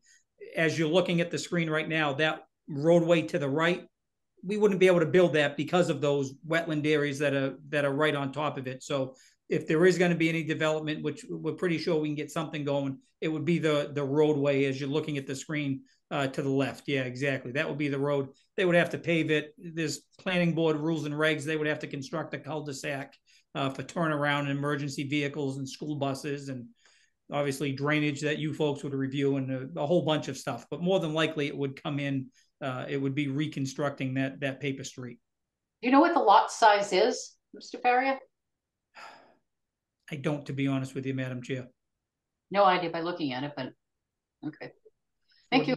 Yeah, thank you. Questions at all? I think this is informational only, correct? If it's since it's just a violation notification, we don't have to take any action or anything. That's correct. I guess the one thing that I would recommend is, Scott, once the erosion controls are in place, if you wouldn't mind notifying me, that way I can go out there and kind of confirm that. And then at that point, I'm kind of content with letting things kind of lie until we get that notice of intent, subject to the commission's approval. Without an enforcement order. Without moving forward with an enforcement order or requiring any immediate action, pending this development project that's likely incoming. Thank you. Okay. Okay, thank you, Mr. Ferry. Thank you, folks. Appreciate your time tonight and your patience. Have a good night.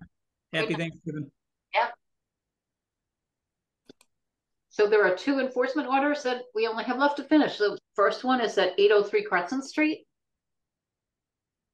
Yes, and I spoke to the property owner, Mr. Bruno Silva, today concerning this. And I will pull up a map in one moment here. I kind of like the little banana. Yeah, right. All right, stop sharing that.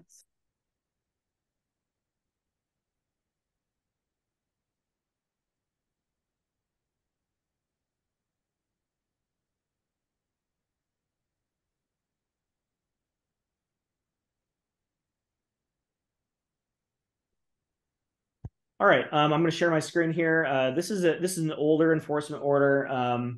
This is for 803 Crescent Street. I think the order was issued initially by Agent Shave maybe about a year ago, December, I think, of 2022 was the initial enforcement order, or shortly thereafter. There had just been a recent ownership change of this property. It's a kind of a repair garage on Crescent Street.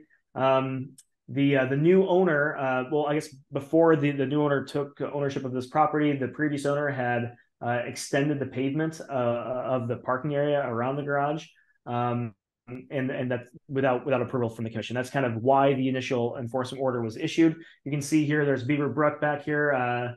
The center of the stream is this teal line. The edge of bank is the, let's see, I think that's the green line here. So anyway, it's within basically the whole site's within floodplain, and then it's also within riverfront area. So it's jurisdictional under the Concom. And we issued the enforcement order. We've been out to the site a couple times. Joyce went out with me and Elise Tripp of Beta, probably in May or April, and talked to Mr. Silva about next steps, because he's wanting to work with the commission to solve this problem. Currently, we've required that he work with an engineer to develop some sort of remediation plan. What we see before us tonight is just an existing conditions plan. So he's working with Holmgren Engineering here, and they put together this plan for him. And what I've asked them to do is delineate the buffer zones, basically the whole site, more or less up until this red line buffer zone. The 100-foot buffer zone is basically within floodplain 2. But this is just the existing conditions plan. The added concrete that was the reason for the enforcement order is this kind of grayed out area here and this grayed out area here. This hashed building is the existing building. So what I put this on the agenda tonight for the commission. Mr. Silva couldn't be here. Let me just make sure he's not here. Yeah, we have no more attendees. So he wasn't sure if he was going to be able to make the meeting tonight. So I was going to convey our discussion to him over the phone tomorrow. So my goal kind of tonight is just to get some guidance to give to Mr. Silva about what the commission expects him to do to kind of remediate this issue. So I can kind of outline the resource concerns for us tonight, and then we can kind of have that discussion. So part of the problem is that they've impacted the floodplain, the flood zone, by adding this concrete area. They've added fill to the flood zone. So what we would normally require is that there would be some sort of compensatory storage added to this site to kind of offset that fill, that concrete that was added into the flood zone. So that's one aspect of this. Another is, and I'll have to confirm this, but I believe that the new pavement addition does not slope towards the road, but it actually slopes back towards the resource area. So there are concerns there about contamination from any sort of fuel leaks or other fluids. These are kind of cars that need maintenance or need to be repaired. So there is always that potential that things are running off onto this pavement and then into this resource area. A couple suggestions or ideas that I've kind of had, and again, we would convey this information to the applicant, and then he would work with the engineers to develop something to kind of meet our expectations as the commission. One option is we can require them to remove all the added concrete, just to restore things to how they were initially. That's an option. Another option is to maybe do some engineering on the site to kind of offset the flood zone impacts, and then maybe do something to work with any sort of to deal with that contamination issue that may also be occurring here. So you can see here on the map this existing gravel area that's between basically the edge of pavement and this kind of squiggly line here is the tree line. So there's quite a bit of area here that could be kind of not redeveloped, but maybe turned back into a green space. So this might be area that they could do some sort of like a retention area to offset the added addition of the concrete or the paved area. You could do some sort of planting in there as well. Joyce has a question. Go ahead, Joyce. That's what that looks. If the orange line is the 50, that looks like that area would be within 25. No, that area that existing gravel area might be pretty close to the 25. Oh yeah, it's almost certainly within the 25-foot buffer zone. This gravel area, yes, and probably they don't have it marked on here, the 25 foot buffer zone, but that likely would clip off a portion of this part of the pavement as well. So that's something we can have them look at that. But generally, we just kind of need to give them some guidance, what the commission expects them to do. I'm not sure how adding concrete upon concrete works. Like one thing that we could do is ask them to change the grade of the new concrete, so to make sure that it slopes towards the existing parking lot and into the sewer system, rather than sloping it towards the resource area. But I'm not sure if that's something they can do without completely redoing the pavement, if that makes sense. I just don't know if you can add new pavement on old pavement and have it be something that's going to last very long, or if that's just going to be a patch that's going to flake off and chip off over the next 5 years. So we don't necessarily want that either. So, I'm kind of thinking that maybe we can do some sort of compensatory storage where this existing gravel is, and then maybe pull all the gravel out, kind of do some remediation to this area, add the compensatory storage there if it's possible, and then plant it, so it's not gravel. And that might, if we plant this with and have it established with, grass or whatever mix we decide on, that can help treat any sort of runoff that does end up coming sheet flowing off of this portion of the parking lot before it gets to the Beaver Brook back here. That's kind of my thought. But before we move forward, and I just gave my recommendations to Mr. Silva, I wanted to kind of get the input of the commission to see what we are thinking generally as far as recommendations. What is the gravel area for? Is that for snow removal?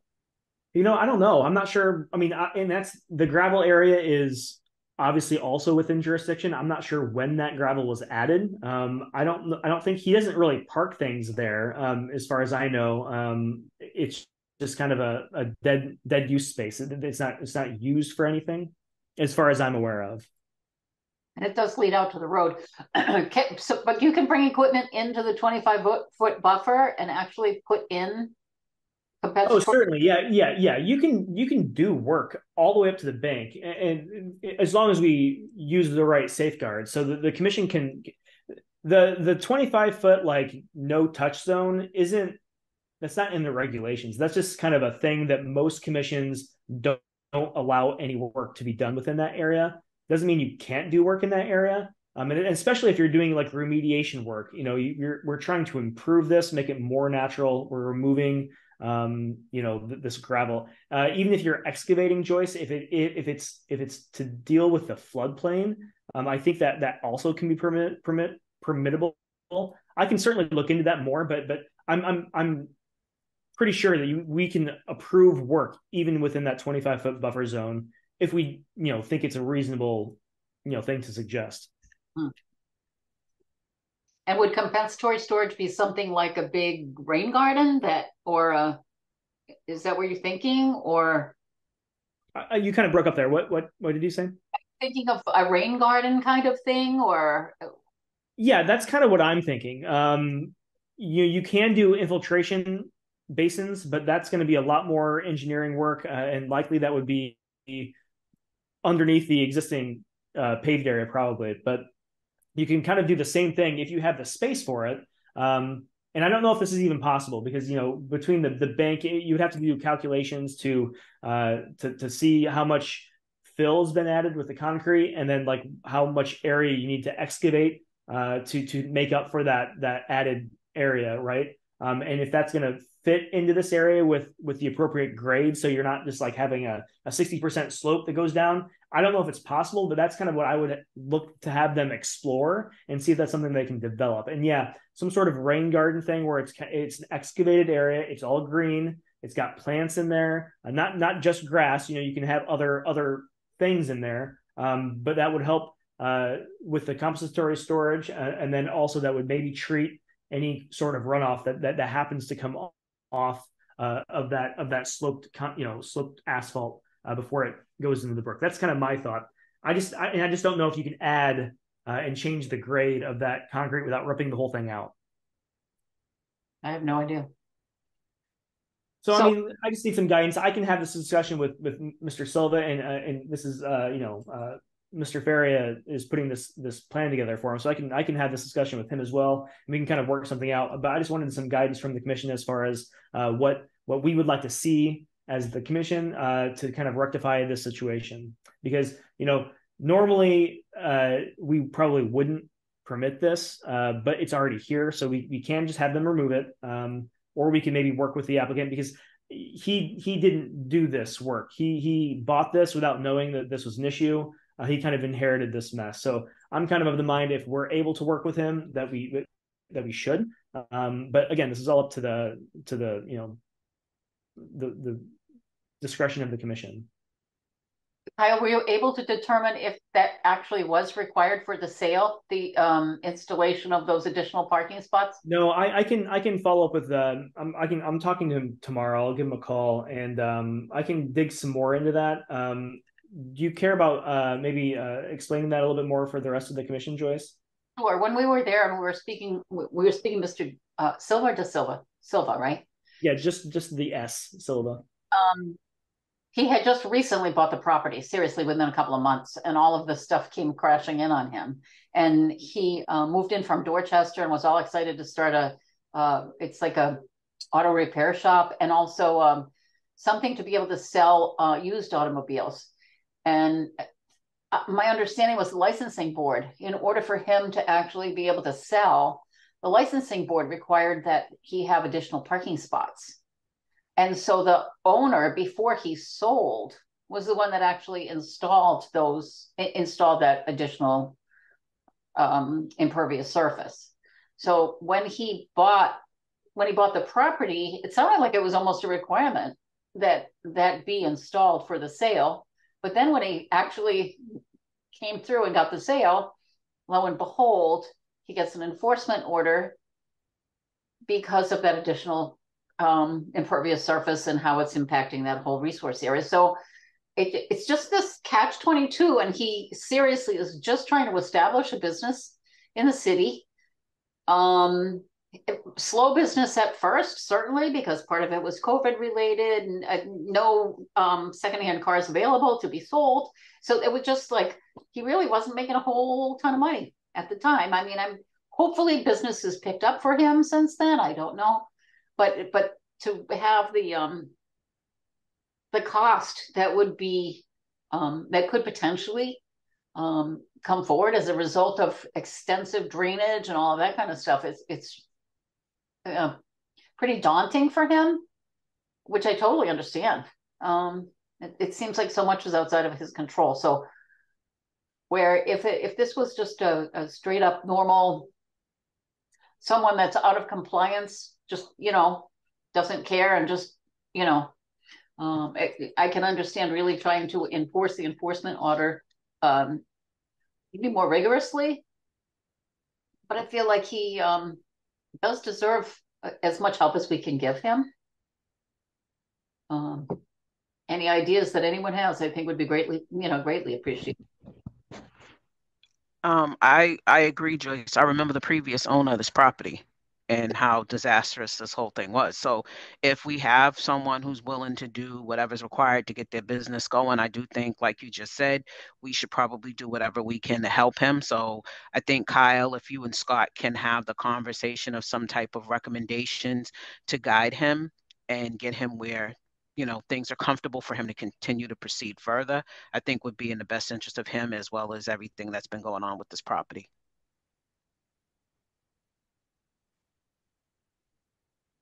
Okay, so so I'll work with the engineering firm here, and maybe are we looking at trying to develop some sort of like compensatory storage rain garden thing here on site if possible? Is that kind of what we're going to kind of push for?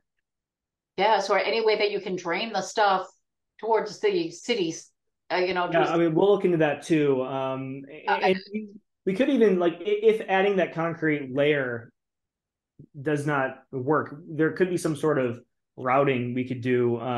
You know, I'll see what we can do. But yeah, I'll work with Scott about developing some sort of rain garden retention, compensatory storage kind of thing. That's better probably than doing an infiltration system, because that's going to be a lot more expensive and it's going to require repaving of the lot. So if we can do something, and I think if we can improve that existing gravel area, because right now it's kind of a dead space, nothing's growing there, I think that'll be kind of a net boon for the area anyway. So that's kind of my thought. So if the commission's okay with that, I will make that recommendation to Mr. Silva, and I'll work with JK Holmgren Engineering to kind of develop a plan that we can then bring before the commission for approval. Does that sound reasonable? I had a quick question. Yeah. The scallop edges, it says tree line, is that existing trees or proposed? Like no, right underneath? Kind of existing wooded area back here, yeah. Well, bushes. Okay. And he has done a lot, like just cleaning up trash in there and all of that, you know. But the river is right there. The brook is right there, you know. What about that? I think if we could put in something like a French drain, so for any, you know, fluids from cars, you know, if he's selling cars, repairing cars, and have it empty out into the sewage system, the public sewage system, I think that would Into the storm drain, I mean? Yes, storm drain. Some filters there, wouldn't he? To be able to, would he have some kind of filter? I don't know, like that's something we'll have to look into. I'm not sure what the regulations for that, but that's something we can certainly look into. Maybe if we put it like a French drain or something, even if it was just riprap or something, and had it with some sort of tile underneath that would direct flow from that new addition, like towards somewhere where it's just not going directly into the brook. Yeah. Okay. Oy. All right. Well, thank you. I appreciate your input, everyone. I will convey all of this to the applicant and the engineering firm, and we can move forward from there. And hopefully, we'll get a plan to you, in the next couple months. And Harmon Street? Yeah, and this is the last one. I'm going to stop sharing here. I don't think there's anyone here to speak to this.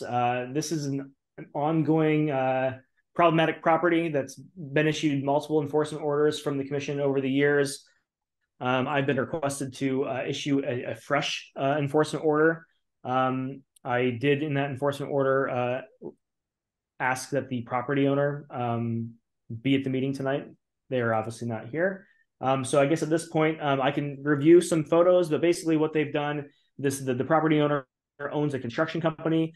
They are bringing material from their construction jobs back to the property in question, kind of dumping that waste material into their backyard, and they're kind of bulldozing this waste material over their property line into a parcel that's owned by the city, and there's a brook that runs through there that's jurisdictional. And so they're just basically adding fill and trash and debris into this protected area. And that's basically what the enforcement order is for. I went to the site with a few members of the health department. They cited this individual the same day that I issued this enforcement order for various other health code violations. But our big concern is all this fill that's being added to this lot over this property line. So there are a couple issues. It's the property line issue. Then there's the resource issue with the brook that runs through there, and there's all the trash and debris that's being added. So because they're not here to speak to us tonight or to talk about how they're willing to address this issue with the commission, at this point, I think we just ratify the enforcement order. And I think the next step is that because this is an ongoing issue, the Brockton Law Department is looking to make a case. And you're sure that he received the enforcement order? Yeah, I think I got the green slip. And do you know if it's an issue of language understanding? It is not, to my knowledge. I can confirm that with the health inspectors. I've never met this individual, but they've been interacting with him for a while, so I don't think there's a language barrier. Motion then to ratify the enforcement order for 34 Herman Street.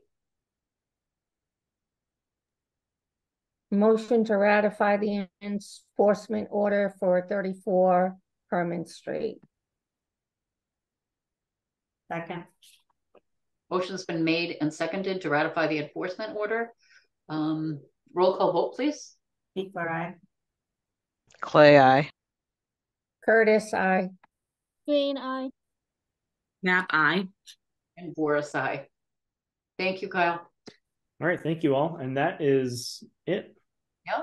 So I entertain a motion to Motion to adjourn. second, anyone? Second. Okay. We all say aye. Aye. Okay. Bye. Clay, aye. Have a great night. Thanks. Bye bye. Good night. Good night.